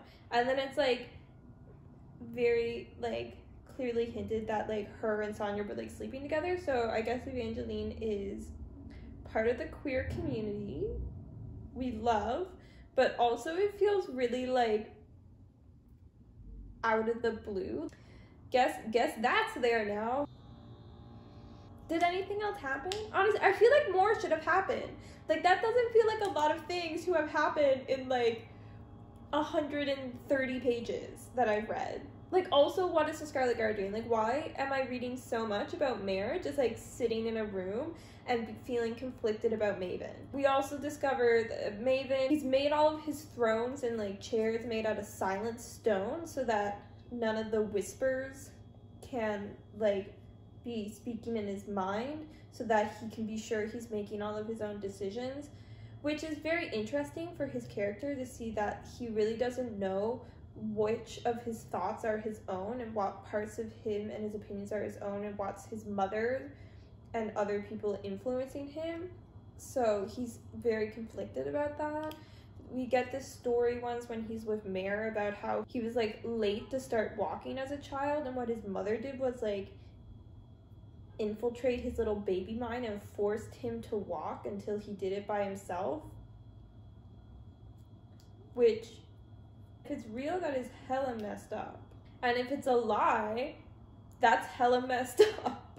All we can see is that Maven clearly is very conflicted about like basically everything he thinks. He doesn't know what's his own thoughts, and so he's sitting on silent stone and repressing his own abilities all the time just so that other people can't be whispering in his mind, so that he knows every decision he makes is his own decision and not somebody else's. Really intriguing. I really like that.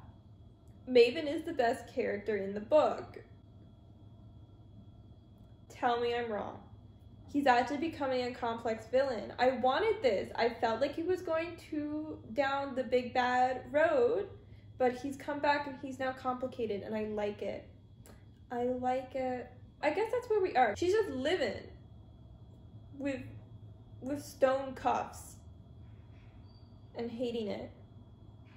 That's what it feels like it's been for her for like all of these pages. Like, girl's really doing nothing. She's decided that she needs to like escape herself, and her plan is to just like put doubt into a bunch of silver mines by just like talking and hoping for the best, I guess.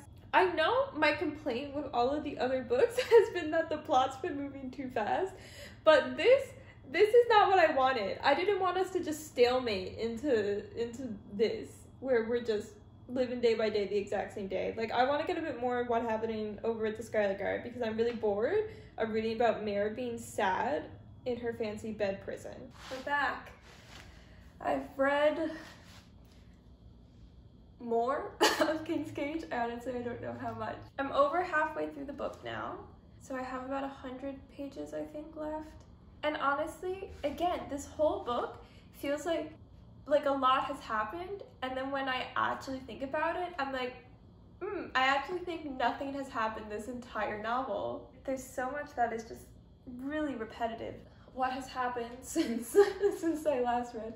It's a mystery. It's a blur. Do I remember? I honestly had to make a bunch of notes to get the plot straight. I have a very good memory.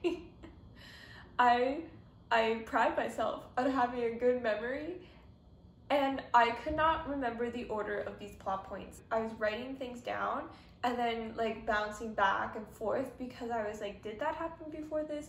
Because it doesn't feel like a lot of the things in the plot are actually well connected, and they don't really, in my mind, they don't like flow into each other. Like, there's no cause and effect between the plot. It all just like happens. It makes it confusing to my mind. I believe we end off post-assassination attempt on Maven. One of the Piedmont princes is dead, so now Piedmont naturally is mad and angry and leaves. Makes sense. I think I also said how Evangeline had Sonya as a lover, I think, but that's wrong. It's actually Elaine. Elaine the Shadow, so she can make herself invisible. That's the one that is with Evangeline. So, correction. My apologies. After the assassination attempt, we go back to Mare just like sitting in her room with her little shackles on. She's reading books. She then mentions school yet again because she's reading all these history books and discovering the history of Norta, and she mentions school. She mentions school! And she talks about how, in her head, obviously, because it's first person, but she says how like at school they learned about the old gods again, and there's no religion! There's no religion in Norta, so why are we talking about the old gods? And then she goes on to say how it makes sense because the Silvers want to keep the Reds uneducated so that they can control them. But if Silvers wanted to keep the Reds uneducated, do you know what they would do? Maybe, perhaps, not have school. Then again, it's at this point, it feels like Mayor potentially is the only person to have ever gone to school in this entire world. So, who knows? It is the rage that keeps on raging inside me. It's almost 3 full books now, and it continues to be mentioned over and over again. I don't know why this continues to be happening. It's cool. Anyway, Mare also now is apparently amazing at playing mind games. She's spending a bunch of time with Maven, and she's all like plotty in her head, and she's all like, I'm gonna say the exact right thing to get under his skin. And I'm like, girl, where did you learn this ability? Because last time I checked, you're only good at being stubborn and speaking your mind even when you're not supposed to, and that getting you in trouble. So why are you suddenly like this like master of language? Where'd that come from? I don't get it. It doesn't make sense. Was it in the book about school? So during one of her little mind gaming sessions with Maven, we discovered that Maven is bisexual. Again, not actually stated, it's just like assumed based off of the reaction of Mare that the Thomas, the Red that in the first book Maven claimed he saw die at the war front. Maven says that he was like his friend and he really cared about him, and that he actually didn't die like in the war. A lot of this book is like I'm reading things and I'm like, I read these words and I don't know what they mean. Like they're English, I know what they're saying, but it's like unclear.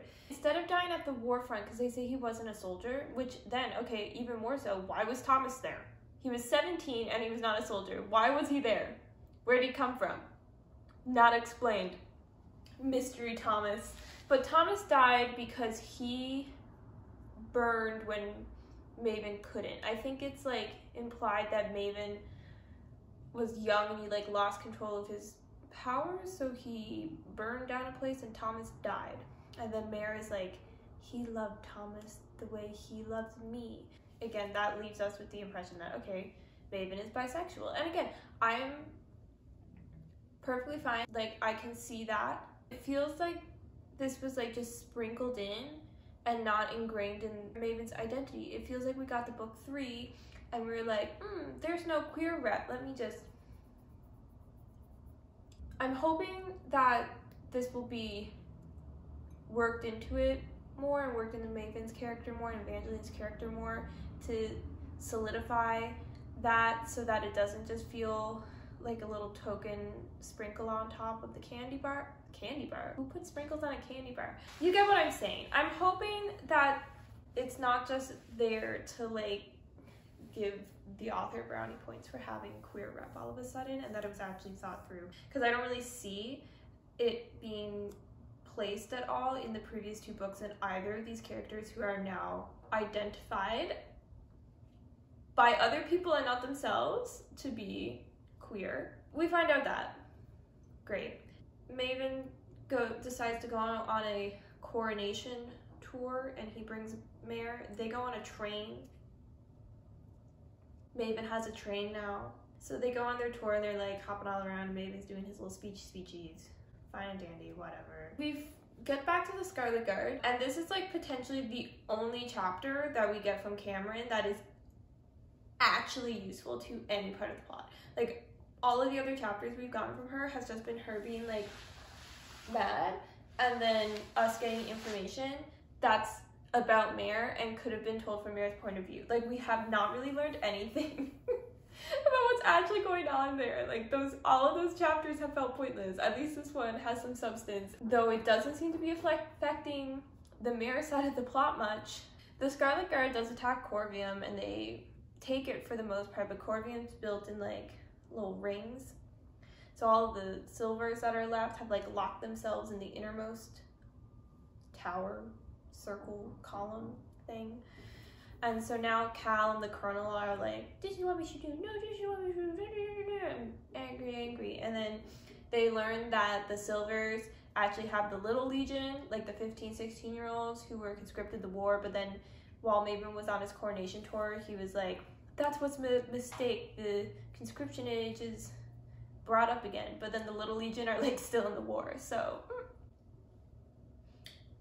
hypocrisy. So they discover that the Little Legion's in there, so then Cameron, being Cameron, is like, I'm gonna go and attack all of the silver single-handedly because my brother is in there, because she refuses to have a single brain cell. Her personality, her entire character is just like, I'm mad, I hate the silvers. So Farley stops her and she's like, look, we'll break them out. We got a plan. And they get the red, the new blood, who can like make illusions for people so they see things that aren't actually there. I don't remember his name. It's not Gareth. Gareth is the one that flies, right? Herrick? Is it Herrick? We'll go with Herrick. Why not? Him and Cameron, he's all illusioning them so it looks like they're not there, and then they find the Little Legion and then they illusion their way out. Cameron like sees a bunch of silvers who are dead and dying and like feels bad for a second. She's like, I have humanity? And then she like kills a couple and she like kind of feels a little bad about it. Ooh. She's going through the exact same character development that Mare did in the first book. Can you stop? Can you stop? Like, that chapter ends with her brother basically being scared of the Scarlet Guard to show how like him and the Little Legion have been corrupted to believe the lies that Maven is saying. We haven't had another Scarlet Guard perspective Cameron POV since, so I don't know anything outside of that. Mare figures out that Maven's little coronation tour is actually going up to the war front, and so they actually stop by in a place that's like near Corvium and they find out about the Scarlet Guard attacking Corvium, but then again they don't do anything and they just move on. So why did that whole Scarlet Guard chapter happen if it seems like it didn't affect anything? I don't understand why they need to be on screen. I feel like if they wanted to just show that the Scarlet Guard has taken a city and so they're starting like a war, that they could have just like said that. Like it didn't need to be seen because it feels so insubstantial. So they end up going to the war front, and what happens is Maven meets with the Lakelanders, who are the people they're at war with, and they end the war, they make a treaty. How many hammers do you have up there? He agrees to marry the Lakelander princess in order to end the war, and then Evangeline is seen storming out, but then Mare's like, she seems relieved. Hint, hint. Then we like go back to the capital, and then Mare is still living her life where she's locked up in her shackles and she's reading books. Like, this book could have been good if we didn't spend half of it just like reading books with Mare in a room. Because I feel like a lot of what is happening is actually interesting, but there's so much just boring ass stuff in it that I can't care about the good things happening.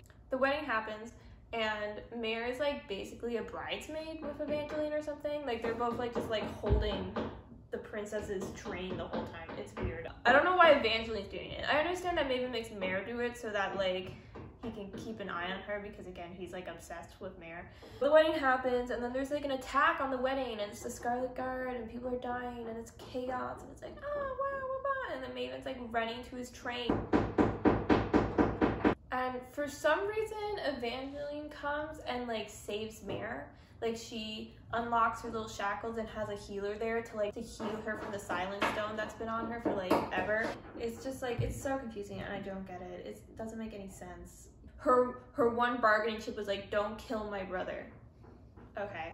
She finds Cal, but Cal is being controlled by Samson, the little whisper guy who's all mean and evil. Every time like one of Cal or Mare get close to Samson, he controls the other one to attack them. But then they end up just killing him anyway. It was a messy fight scene. It wasn't really written out in a way that was clear to follow, but that's the result of it. They end up escaping because there's a new teleporting red. Shade died, but then we brought a new one back, so I don't know if that's going to become a new important character so that we can continue to escape all situations because we have someone who can teleport. Then for some reason we have a chapter from Evangeline's point of view. We are hundreds of pages into this book, and we're now just getting her point of view out of nowhere for one chapter. The Samos family is like, they're running away. They're like, we gotta get out of here, Maven's crazy. She's like waiting for Ptolemus. Ptolemus comes, he's lost a hand. Hand gone. But they escape anyway, and then they're on a boat, and then they discover that basically their whole family is running away, and the plan is that her father, the Lord, he controls an area of Northa called the Rifts, and he plans on basically making himself king and creating his own kingdom and just like separating that from Northa. That's the plan. So Maven now has even more enemies, and that's where we are.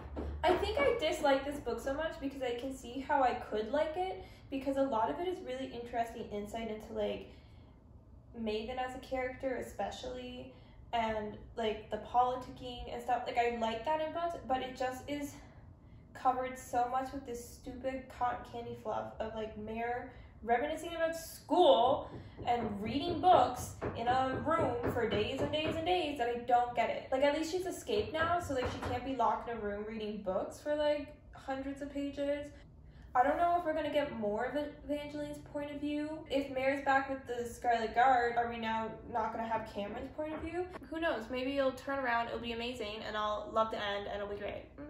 We'll see. I'm expecting a twist because Miss Victoria Aveyard loves to do a little 360-degree turn at the end of every book she writes, so stay tuned. Hello, hi, hello. I have finished King's Cage, so let's just finish this out. Honestly, I feel like not that much happened in the last 100 pages, and it was kind of disappointing, not gonna lie. Like, I didn't hate it, but I was a little disappointed because I was expecting there to be like a big shocking twist at the end, and there wasn't. I also feel like there could have been, but Miss Victoria Aveyard ruined it for herself. Like, she stole the shock away. What happened in the last little bit is that we are back with Mare. She has just escaped from the wedding attack, right? For some reason, the teleporting people can teleport into jets. So they can somehow teleport into moving objects that are moving extremely fast through the sky. I don't know how this ability works, but I feel like that doesn't make sense. So they end up going to Piedmont. That's the place that has all the princes that went to visit Maven, right? So apparently the head prince, so wouldn't that just make him a king?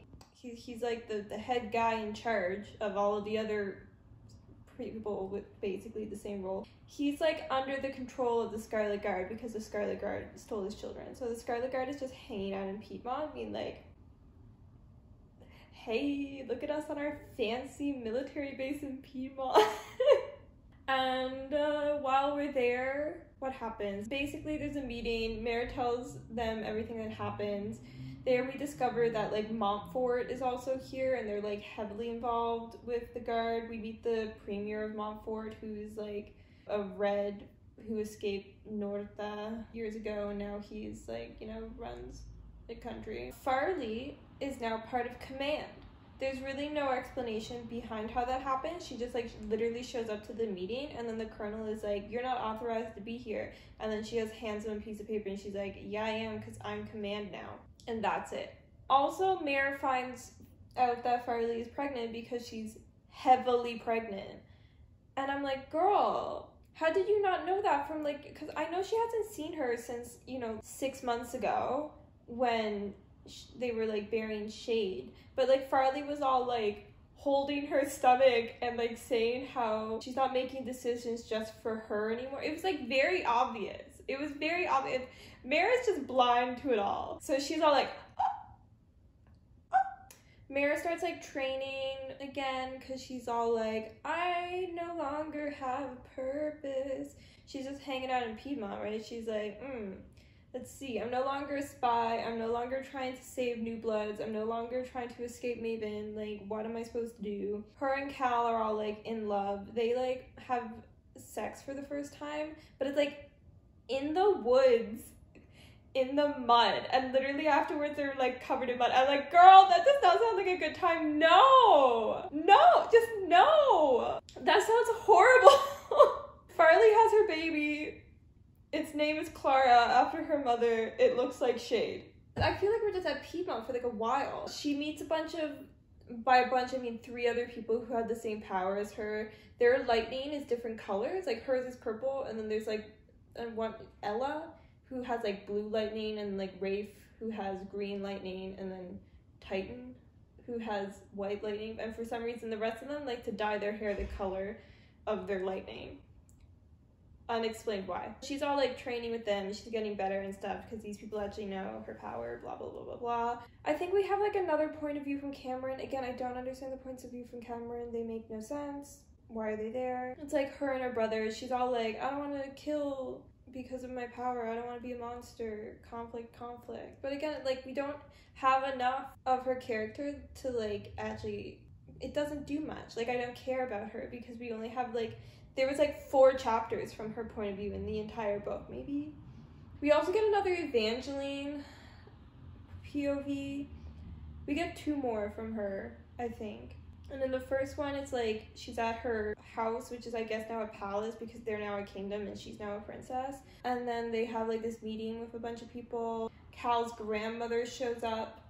We like discover that Evangeline let Mare go because Cal's mother agreed to side with the Samoses if they freed Mare because Cal was communicating with his grandma. Remember that radio room? Remember the secret radio room that Cal had like 200 pages ago that felt like it was going to be significant but we never heard about it again? Apparently he was talking to his grandma and he was like, all I want is Mare. And so his grandma got Mare free and she told the Samoses to like free Mare and I'll be on your side. And then they all like plot and scheme, Evangeline's father and Cal's grandmother in this moment, that Evangeline will still marry Cal and he'll take the place of Northa's king from Maven because he's the true king, and the grandma's already been talking with Montfort and the Scarlet Guard, and they agree to back that, so that, you know, common enemy thing with Maven being the enemy. I don't understand why it was there.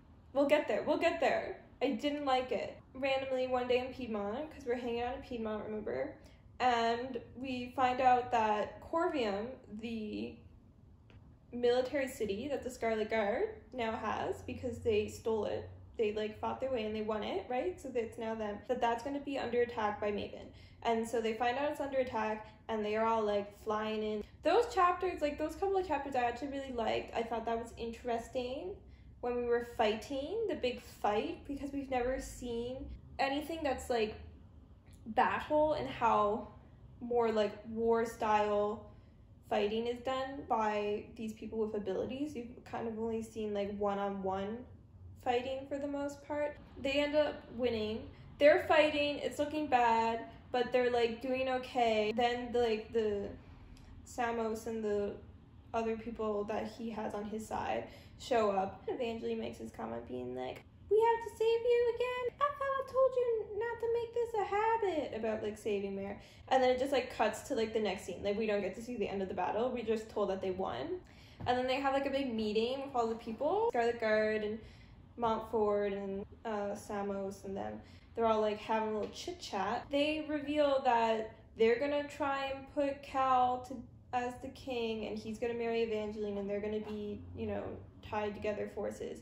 But Cal didn't know about this, and Mare didn't know about this, and for some reason this scene is told from the point of view of Evangeline, who also doesn't want this. The only thing we get from her point of view is the fact that her life is not her own because of her status as like a high reigning family, that she never gets to make her own decisions, and being with the woman she loved is like not an option for her. But the thing is that if we didn't have that scene from Evangeline's point of view earlier, where we find out this plan that Lord Samos and Cal's grandmother made together, then we would be discovering that in this scene, and we'd actually think it was shocking and a twist. Like we actually would have been like, oh! But like we all knew it was coming, and we all knew that. And then because we had that scene before too, we also know that like Cal's grandma and like Lord Samos are lying when they're saying that they believe in like a more equal world. And I think it would have been more interesting if we got that without the previous information and from not Evangeline's point of view. So it was more so we don't know if they're lying, but we know that they're deceitful. I feel like that would have been more fun. So I felt a little disappointed because I was expecting a big twist. Now Mare's all like, Cal, choose me, and Cal's like, Mare, choose me. And then they're like separate. So they were just together, they finally got together, and now they're gone because Cal thinks he can be a good king, and like he was like made to be the king, so he's not gonna turn down being the king. Okay, cool. But I wish that I was shocked by that, because I'm not. It was just kind of boring. I'm giving this one also a 3.5. Thinking about it, I feel like now I should have given Glass Sword lower. Maybe I should bump Glass Sword down to at least a 3.25. Maybe I shall do that. And because I do think this one was better than Glass Sword because of the character development. But also, any point of view that was not Mare's was completely unnecessary, because any information we found out in those chapters, they either were already things that we could have found out if we just stayed in Mare's point of view, like the Scarlet Guard watching Mare on the TV. Like, we could have just been in Mare's point of view for that. We didn't really learn anything new. Or it just recaps what's already happened, like the end, where we just, like, everything's announced, and so it's like, why do we have Evangeline's point of view? Why do we care? I didn't feel like those point of views were necessary, and I feel like it kind of just cut up the story and made it a bit more confusing. Also, again, just pages upon pages of Mare sitting in a room, and I was so bored of it. I know I complained about the plot moving too fast in the previous 2 books, but like this book didn't have enough plot to be 400 pages. It could have been condensed. I think it would have worked better. Because overall, when things actually happened, they still happened really, really fast. It's just that we had all of these lulls in between where Mare is just like reading a book in a room. I don't get it. So I have one more book left. We're moving into Warstorm. I'm hoping to read it in like the next 2 days, hopefully. Fingers crossed. Find out. Stay tuned. I just want this over with. It's not that I'm having a bad time. There's just certain things that are making me angry. So I want to conclude this chapter of my life. The way this book ended, I'm just not like itching to read the last book. But there's only one more book left, so obviously I'm going to read it. So here we go. Good morning. I just washed my hair, so it is drying and full of gel. So just like ignore this. I've read like 370 pages of Warstorm and have not updated you on it at all. But guys, it's because it's good. I'm really feeling like this is going to be a 4-star book to finish the series, which is exciting. Because before now, I've kind of just been like, it's okay. But I really feel like this book is good. I have 2 cups of tea and a glass of water, so let's get into this, okay? In this one, we have left the Cameron POV behind, which I'm happy about.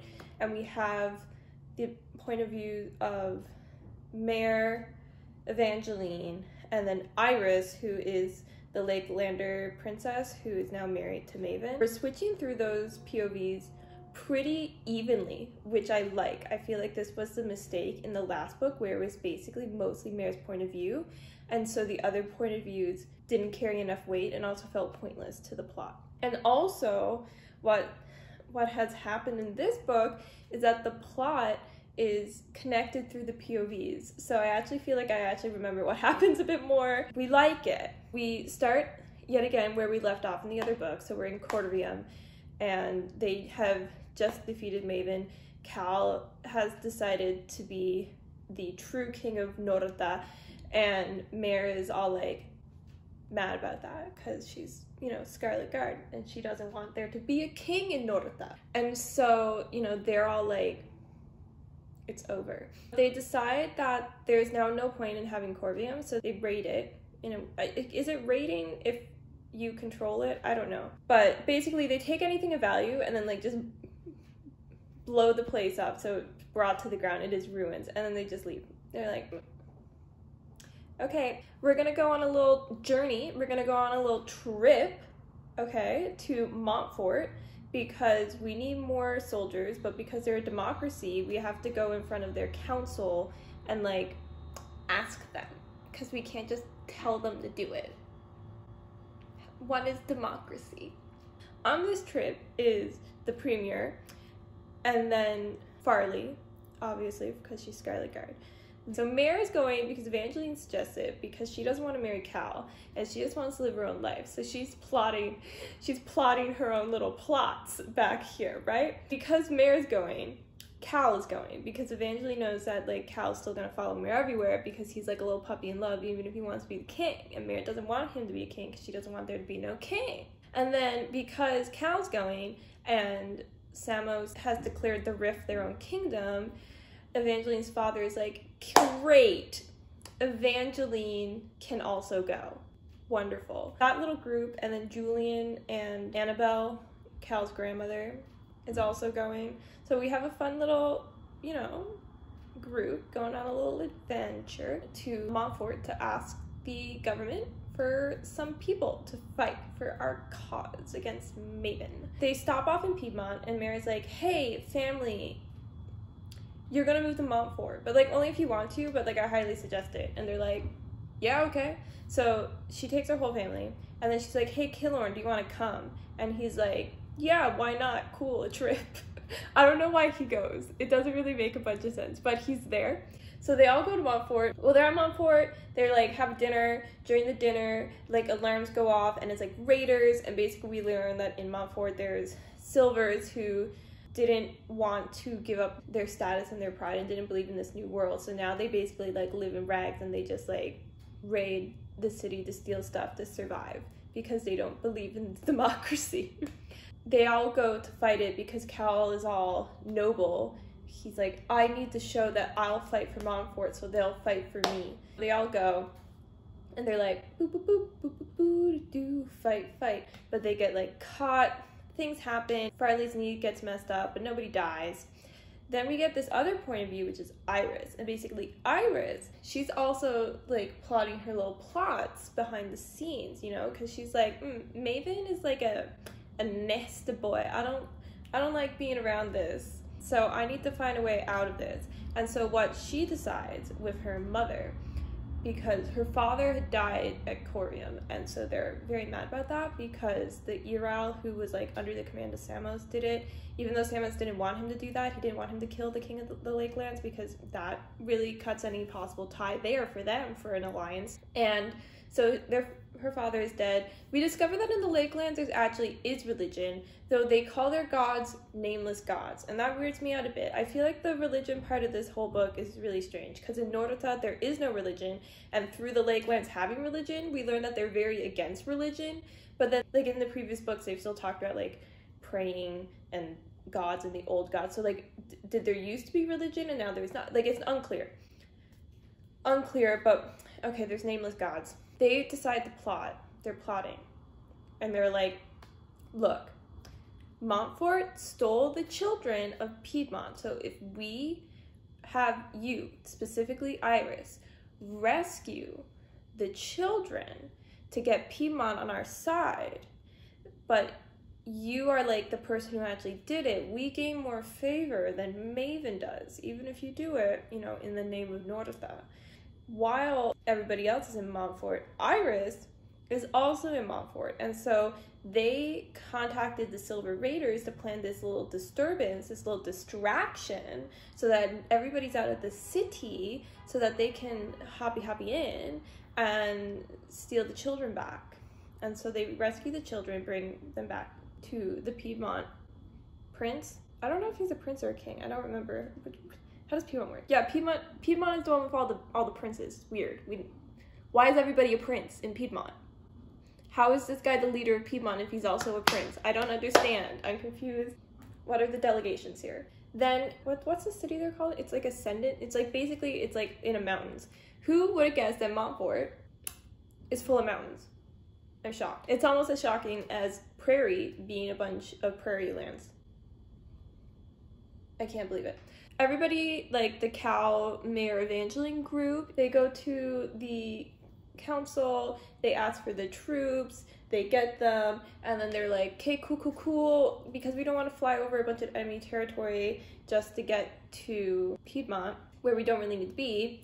We're gonna go over to the Rift and to like Evangeline's father's place. We're gonna hang out there because it's closer. They go there, and when they get there, they're like, oh, The Piedmont base has been attacked and taken over because Prince Bracken, the Piedmont guy who had his children stolen, but he then got his children stolen back, he turned on them because now he has his children back. And so Maven took it, boop-a-doop-a-doop-a-doo, and there's a bunch of hostages. Upsetting.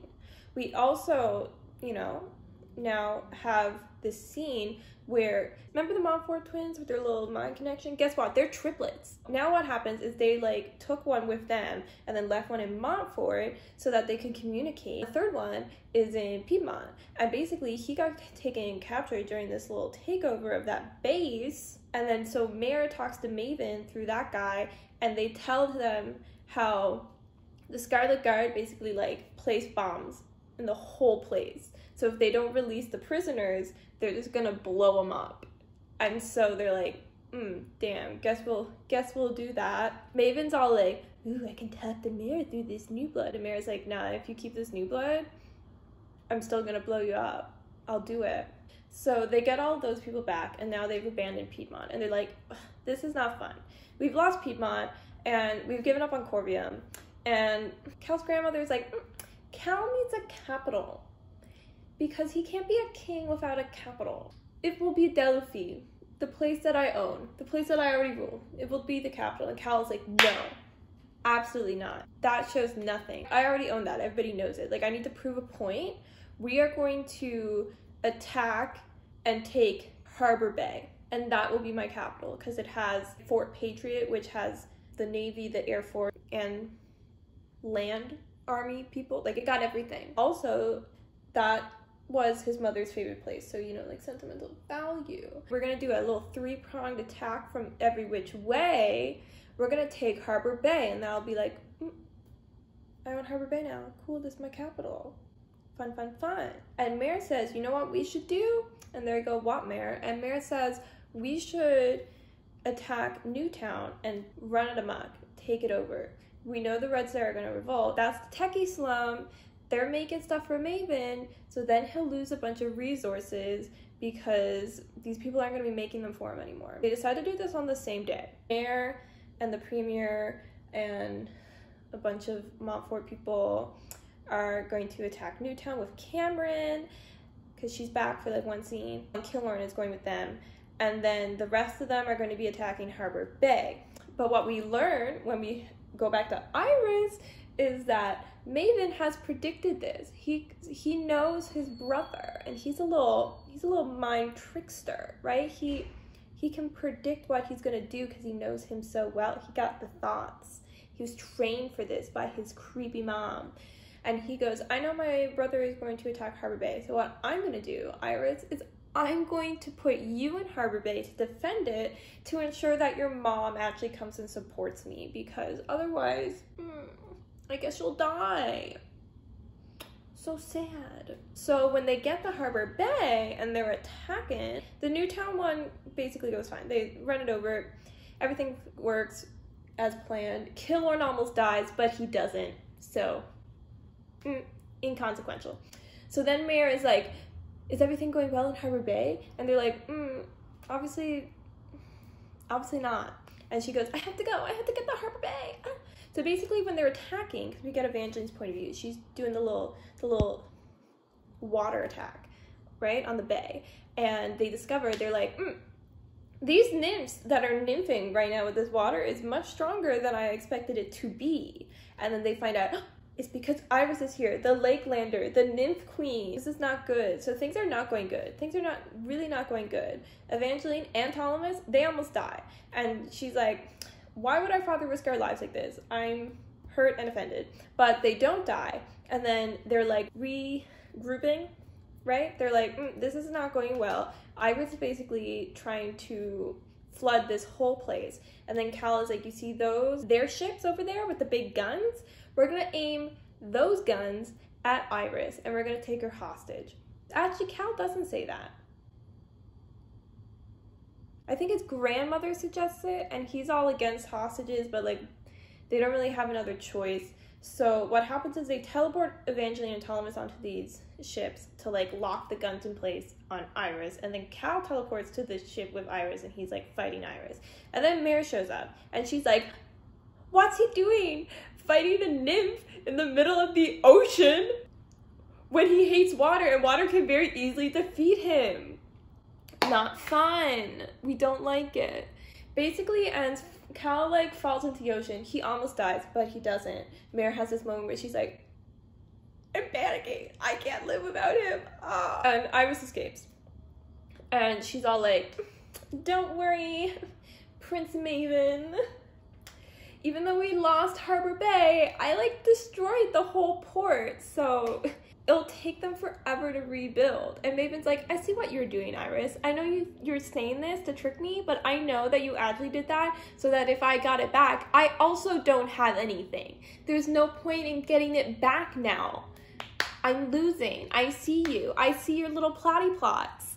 At this point, we actually get one chapter of Maven POV and one chapter of Cal POV, which felt a little weird. I like the Maven one more than the Cal because I feel like Maven had a stronger voice, and also you kind of got some actual insight into his thinking, and you find out that like his mother, he can still hear his mother like whispering in his head, and he's like, I don't know if these are memories or if she somehow is still there. He's real suffering up there. You like kind of feel bad for him, but you don't because of like all of the nasty things he's done. With the Cal one, you kind of just learn the things that we already know about him, which is that even though he loves Mare, he feels like he'd be betraying his like father and his country and everything he was like brought up to do and to love, you know, if he chooses her over this.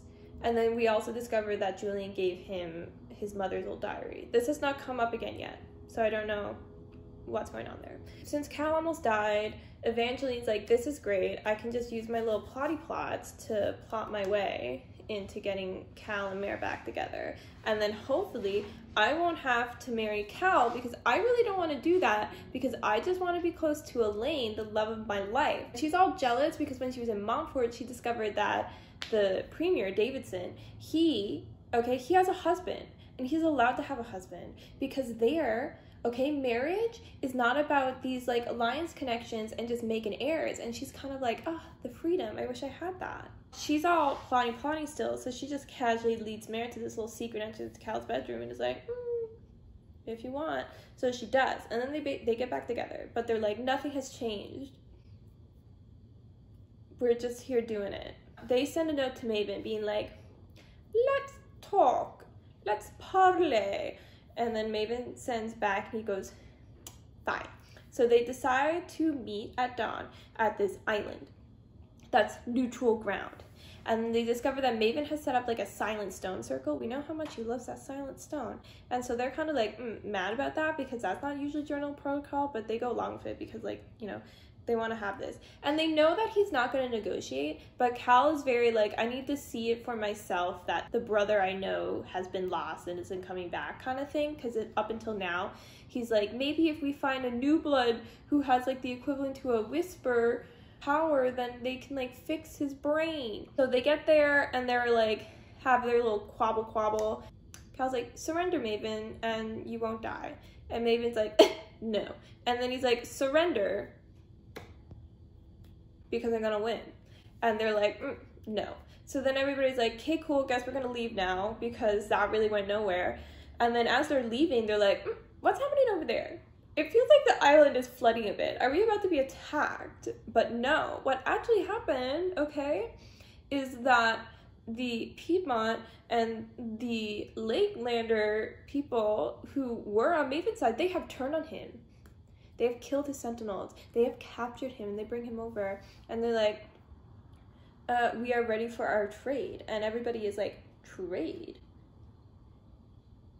What trade? Cal's like, I didn't hear of any trade. But what we discovered in an earlier Iris chapter is that while she was just, you know, hanging out one day, she gets into her little transport, which is basically a car. And inside is Annabelle and Julian. And they're like, look, what if we could give you that Eral guy who murdered your dad? And she's like, as much as I like that, that's not really much. And they're like, what if we also gave you Volo Samos, the king of the Rift, Evangeline's dad, he's the real reason that your dad's dead. And she's like, I'm listening. So they had made this decision to trade Maven for the Eral guy and Samos. The Eral guy is given over, and they're like murdering him while Maven's being handed over. Everybody's all like real ako-tako about it. They're like, But Evangeline's like, this can't be enough. This is not enough. What else would they possibly give? And she goes, my father. And she feels really like conflicted about this because she's like, if my father is given over and he's dead, then the Rift is no longer a kingdom and it falls apart, and then Cal's not going to want to marry me, and then I don't have to marry anybody and I can just do what I want. But also, then my dad would be dead. Oof. Where I left off is that they now have like brought Maven back to Harbor Bay from this trade. The Volo Samos trade thing hasn't happened yet. He's not there yet. He was like over in the Rift, not attacking Harbor Bay because he's like, I don't want to die. They like bring him back, and then Friley's all like, look at this prince, we won a victory, and everybody's like, wow. And then Mara's like, I really feel icky about this. I don't want anybody paraded like I was paraded when I was a captured person, even if it's Maven. And Cal's kind of feeling the same way again. So they're like, rush him out of here. We don't want him on the show. I don't want to be like him. And so now I guess people are going to have to make some decisions, because now Mare and Cal are like, we thought we were going to have a bit longer to figure things out, but like the war feels ended, but it's nowhere near ended. So like, what are we going to do? What are we going to do? That's how things are going. So I'm liking it. I feel like the pacing has like settled into a way where things are really still fast, but they're not like too fast. There's not like anything that's like super boring and nothing has happened, but like there's a nice little wave of events happening. I feel like the POVs are working a lot better. They're more even. I actually care about the people that we're getting the POVs from, and each POV is actually providing us information that we could not get from the other ones. I feel like Miss Victoria Aveyard has figured some things out when she was writing this book. I'd also like to say, in the terms of the queer rep that I was talking about in the previous book, I had to talk to my best friend about this because she is part of the queer community, and I really wanted her perspective, because I was like, I don't really feel like I can really talk on this as a cis-het woman, you know? I feel like that's not really my place. But I talked to her about it because I was like, I'm feeling a little uncomfortable about especially the Maven one. I feel like Evangeline has been developed in a way that it actually has worked fully into her character, her identity, and what it means, and also into her storyline. Her plotline is there, but it's not the only thing about her plotline, if that makes sense. So I felt better about that. The Maven one, I think it mostly made me feel icky because it was like basically told to us by Mare based off of like one sentence he said that was not clear, so it felt really weird to have like another character place that label on him. In his POV, we do discover that he does actually say in his own mind that he did love Thomas, so I guess that is a personal statement basically of his bisexuality, but I still feel like it's a label that was just like slapped on him and not actually part of his character from the start. I don't know, maybe all of these ideas were in place from the beginning of book 1, but the way that it's written, it feels like we got to book 3 and the author was like, I feel like I should put some rep in this because I'm now, you know, discovering that that's important, which is like good. I'm glad she wants to put the rep in. I just feel like could have been done better, especially in the case of Maven. I feel like it just doesn't, it's just not sitting right with me. And my friend was telling me from what I was explaining to her of like the book and the plot and the characters and how it's written in, she was feeling the same way, that it doesn't really feel genuine to the character, and that's kind of the main issue, along especially within the 3rd book, it being placed on him by another character without any confirmation. I guess that's what I have to say for now. I'm going to be finishing the book today because yet again I am racing the clock of my Libby little loan, so that has to go back this afternoon. So wish me luck. I'm reading like 200 pages this morning. Woot woot. See you when I finish the book. Also, the best part of this book, there's not been a single mention of school, baby. Not a single one. We love it. We feel blessed. Thank you. Thank you. We have done the deed. We have finished the job. We have completed the journey. I actually finished Warstorm like 2 days ago, like the same day as the last update. I actually finished it that day, but then I got a little busy. I had a little too much on the plate. So here we are now, and I shall tell you about the last bit of the last book of the Red Queen series. What happened at the end? How did it finish? You must just be dying to know, unless you read the whole series already and now you're just watching this video for what reason? So where we left off, they had just captured Maven and they had brought him back to Harbor Bay because now he is a prisoner. Maven is now a prisoner, and they bring him to the like now designated throne room in Harbor Bay so that they can decide his fate. And Cal is sitting there, Premier Davidson from Montfort, and I guess now King Samos is there, and Marley is there, and Julian and Annabelle is there, and then Mare is there, but she's not like in a fancy chair. Okay, she's just present at, I was gonna say ceremony, it is not a ceremony, at this meeting. And then Maven is there. The Lakelander princess and queen, they took his little flame bracelet, so he got no flame, he got no spark. He's just hanging out, being captured. And Cal is like, Premier Davidson, what would the punishment be for treason in Montfort? And they asked the same thing for like, what would you do to like Lord King Samos and Farley? And everybody says, execution, he should die. And Cal is like, I agree. Maven, you're gonna be sentenced to death. And Maven is like, can I just like ask like one thing though? Can I, pretty please, ask a little favor? And Cal is like, I mean, you can ask, doesn't mean I'm gonna say yeah. And Maven's like, can you bury me with my mom? Everybody's like, that's a little weird. Which I'm like, why is that a little bit weird? I feel like it's normal to want to be buried with your family. Now, if they were interpreting this that like he wanted to be buried like on top of his mom, that's getting a little weird. That's getting a little Heathcliff from Wuthering Heights. Why am I talking about a Bronte sister classic in this in this vlog? Everybody's like, that's a little weird, but okay, sure. And then Maven is like, also, what is up with these people demanding things when they're in no place to be demanding things? He goes, also, I want to die the same way as my mom. And then everybody's looking at Mare. Because Mare, right, she's the one who killed Alara with the big old electrical shock, huge lightning strike, patow. And to answer that, Mare goes, no, Maven, I'm not going to do that. I'm not going to kill you. And Maven's like kind of sad. And you're like, wow, Maven, you're a weird one. And Cal's like, it'll be quick. I haven't decided what it's gonna be yet, but it'll be quick. And it's like, take him away. Take him away. So Maven's gone. Then what happens? Shock. It's not that much of a shock. So Farley, Montfort, Premier Davidson, and then Mare, they tell Cal, they're like, look, we've been allying with you because Maven's been a nasty boy, but we don't want a king. So step down from the throne and give up the whole king thing, or like all of us and all of our funds and our people, see the door? We're gonna be walking out of it. And Cal is like, I'm gonna be a good king. I was made to be king, and I'm gonna be such a good king. I'm gonna king the heck out of being king. And they're like, okay, guess we're gone then. But can you at least like, I don't know, like end slavery and conscription?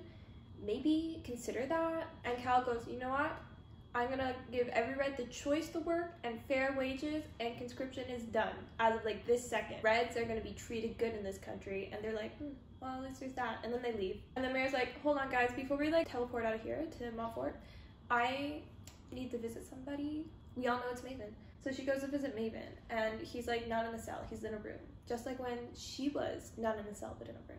Wow. And so she goes to like chat with Maven to be like, you know what, Maven, you really screwed up, okay? Cal still loved you. Like he was trying. As she's there, Farley and the premier come in and they have teleported with them. And they're like, we gotta go. And she's like, we?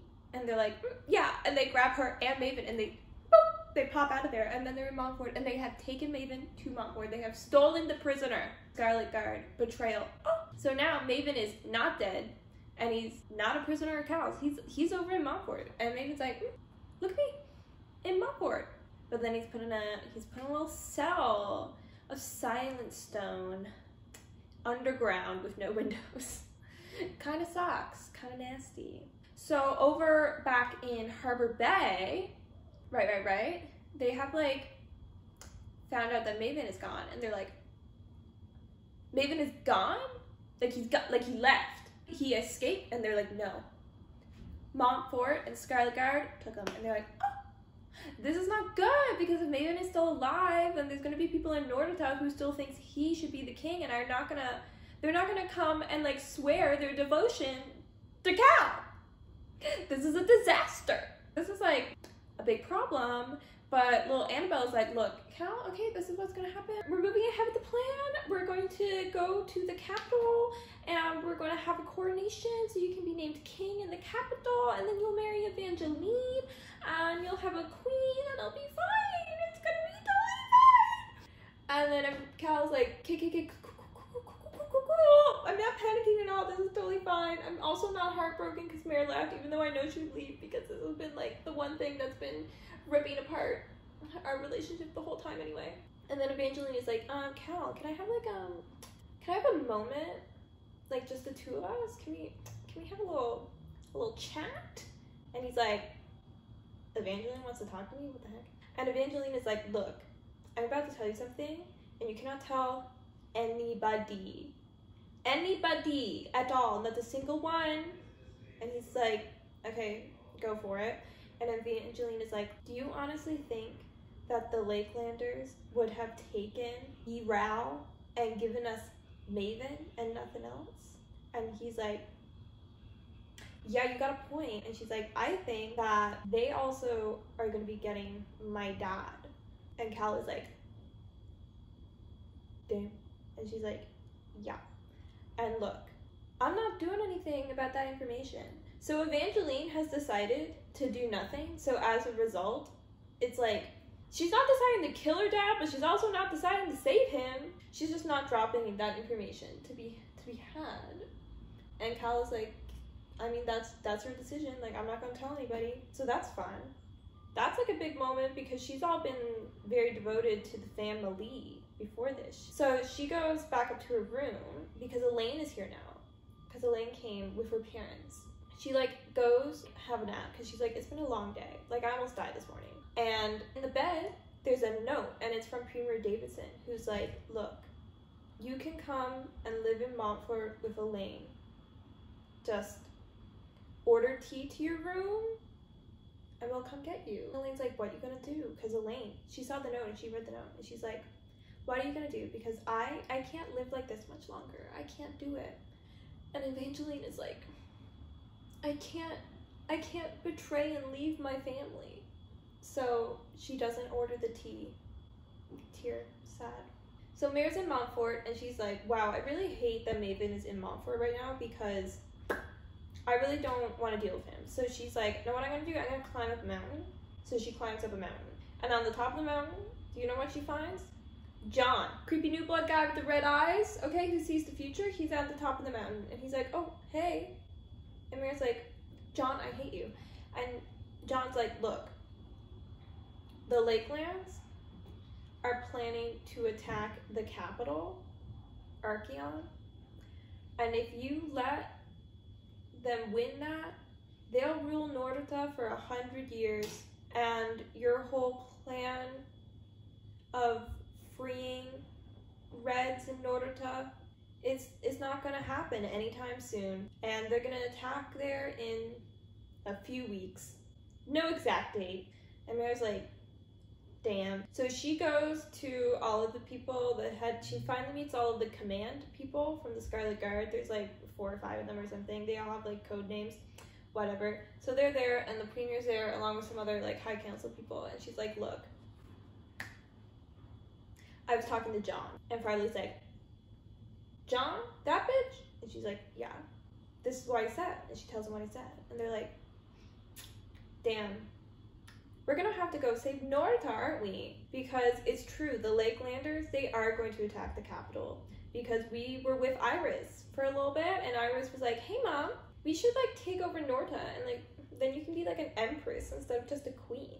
And her mom's like, oh, that's a great idea. Let's like get our whole military together, because they're gonna be really weak, because we have stolen some of the Norta high houses that were with Maven. Like they're now willing to ally themselves with the Lakelands instead of with Cal, so ooh, that's rough. And Cal now doesn't have like any soldiers really, because the Scarlet Guard and Montfort are now like, bye. So the Lakelands are like, this is the time to invade. Now everybody is like going to the capital, right? Because Cal's going to the capital and the Lakelands are going to attack the capital, and Montfort knows that the Lakelands are going to attack the capital, so they're now like, oh, damn, we have to go to the capital. And so in order for the Scarlet Guard and Montfort to sneak their way into the capital, they need to know about the tunnels. And you know who knows about the tunnels? Maven.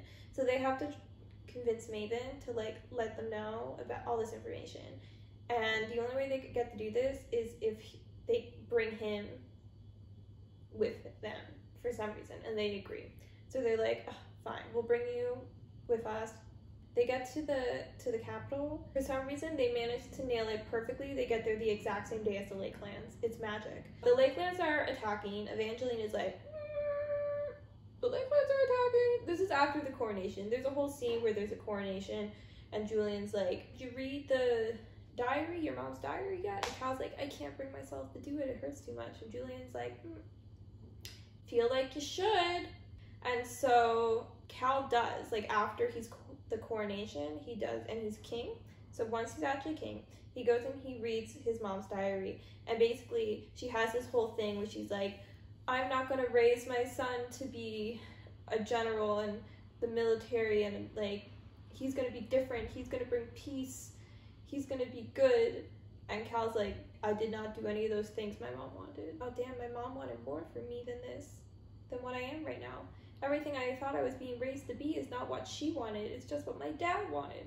So he's like feeling conflicted, and the Lakelands attack. So he's like, get the troops together. And what Evangeline finds out, she's like, my parents are gonna be, you're gonna run away from this, aren't you? You're gonna desert again and go back to the rift and save your own asses, aren't you? And so she has this big moment where she's like, look, Tolly, I've made my decision. Okay, Elaine has been sent away. I'm not going to tell you where, so you don't have to betray me and lie. But eventually, basically, she like goes to her parents. She's like, I'm leaving. And then her parents attack her. Rude. So she's like, oh my god, what the heck? And then Ptolemus like attacks her parents because her parents are attacking them. And then the two of them run away. And then Cal is like, are you running away? Evangeline is like, yeah. And Cal is like, okay. Make your own decisions, Evangeline. Choose your own path in life for once. They run away, and you know what they do? They take Maven's train. They do, because Maven loves his train, and he had a train now, right? So in the tunnels, all the Scarlet Guard people, they're showing up in the tunnels because Maven's leading them, and Maven's all like, What I'm going to do is I'm going to find an opportune moment to run away, and then I can hop on my train and escape. And then literally, like, while he's thinking this, do you know what happens? The train goes by, and then Maven goes,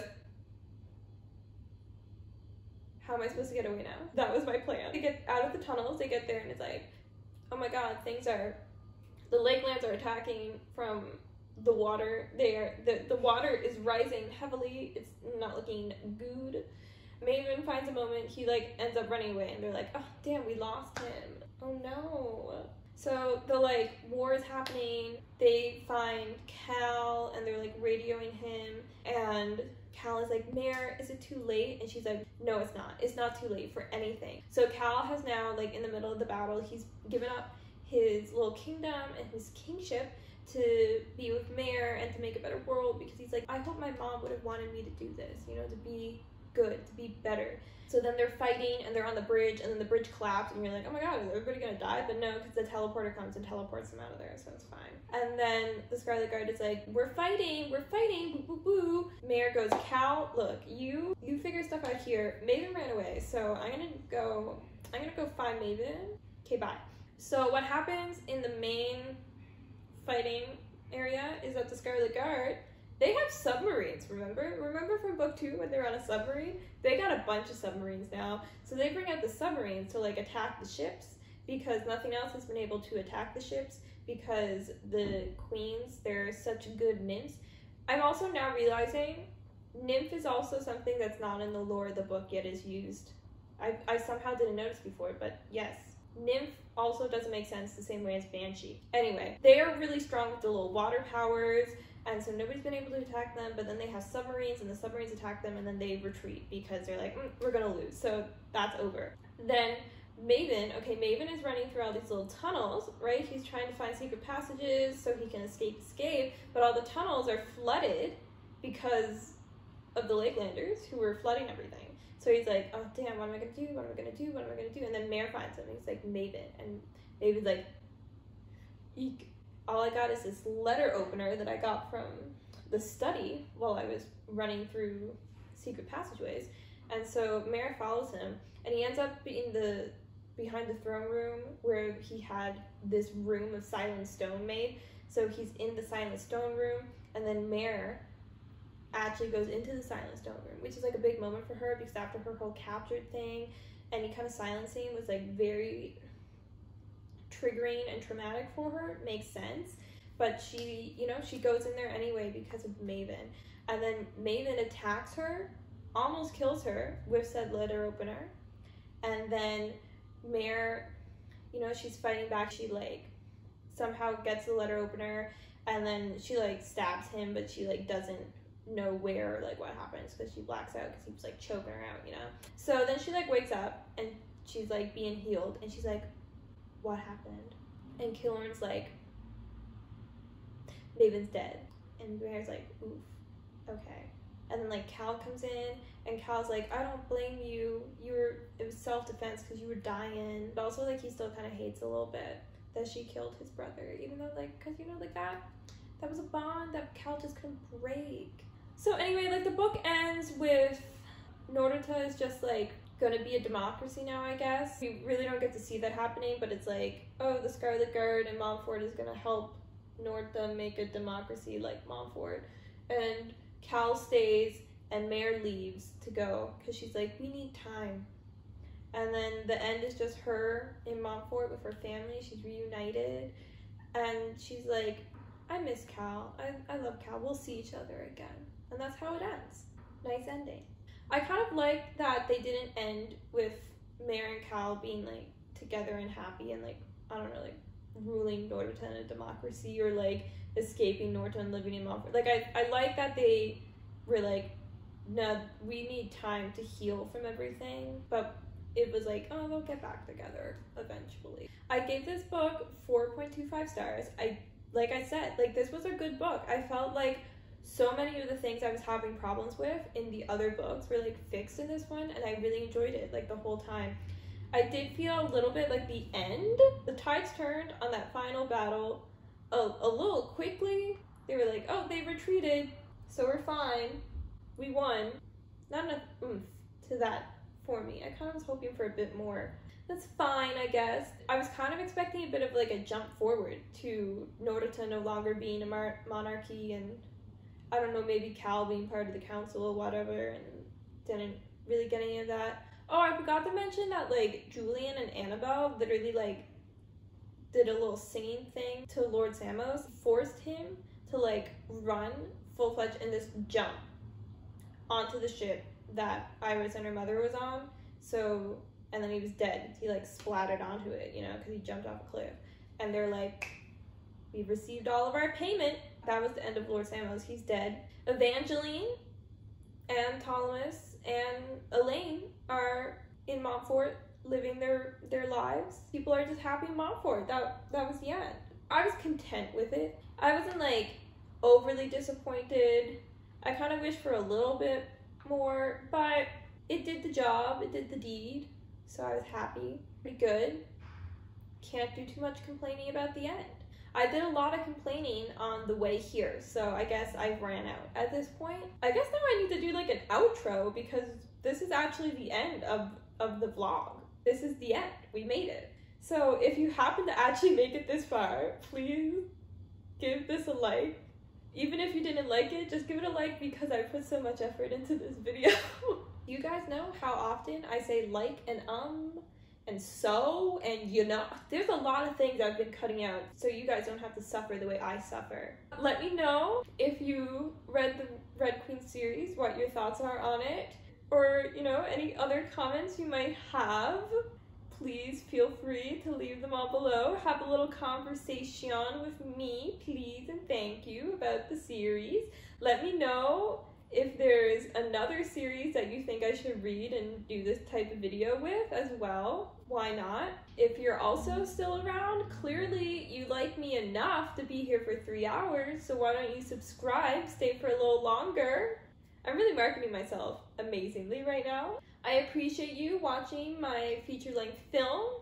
There may be another one in the future. Not all of my videos are this long, so check out some of my shorter ones where I make just normal sit-down booktube videos and not these monstrosities. I hope you're having an amazing day. I hope you continue to have an amazing day, and I hope to see you again in the next one. Mwah! Bye!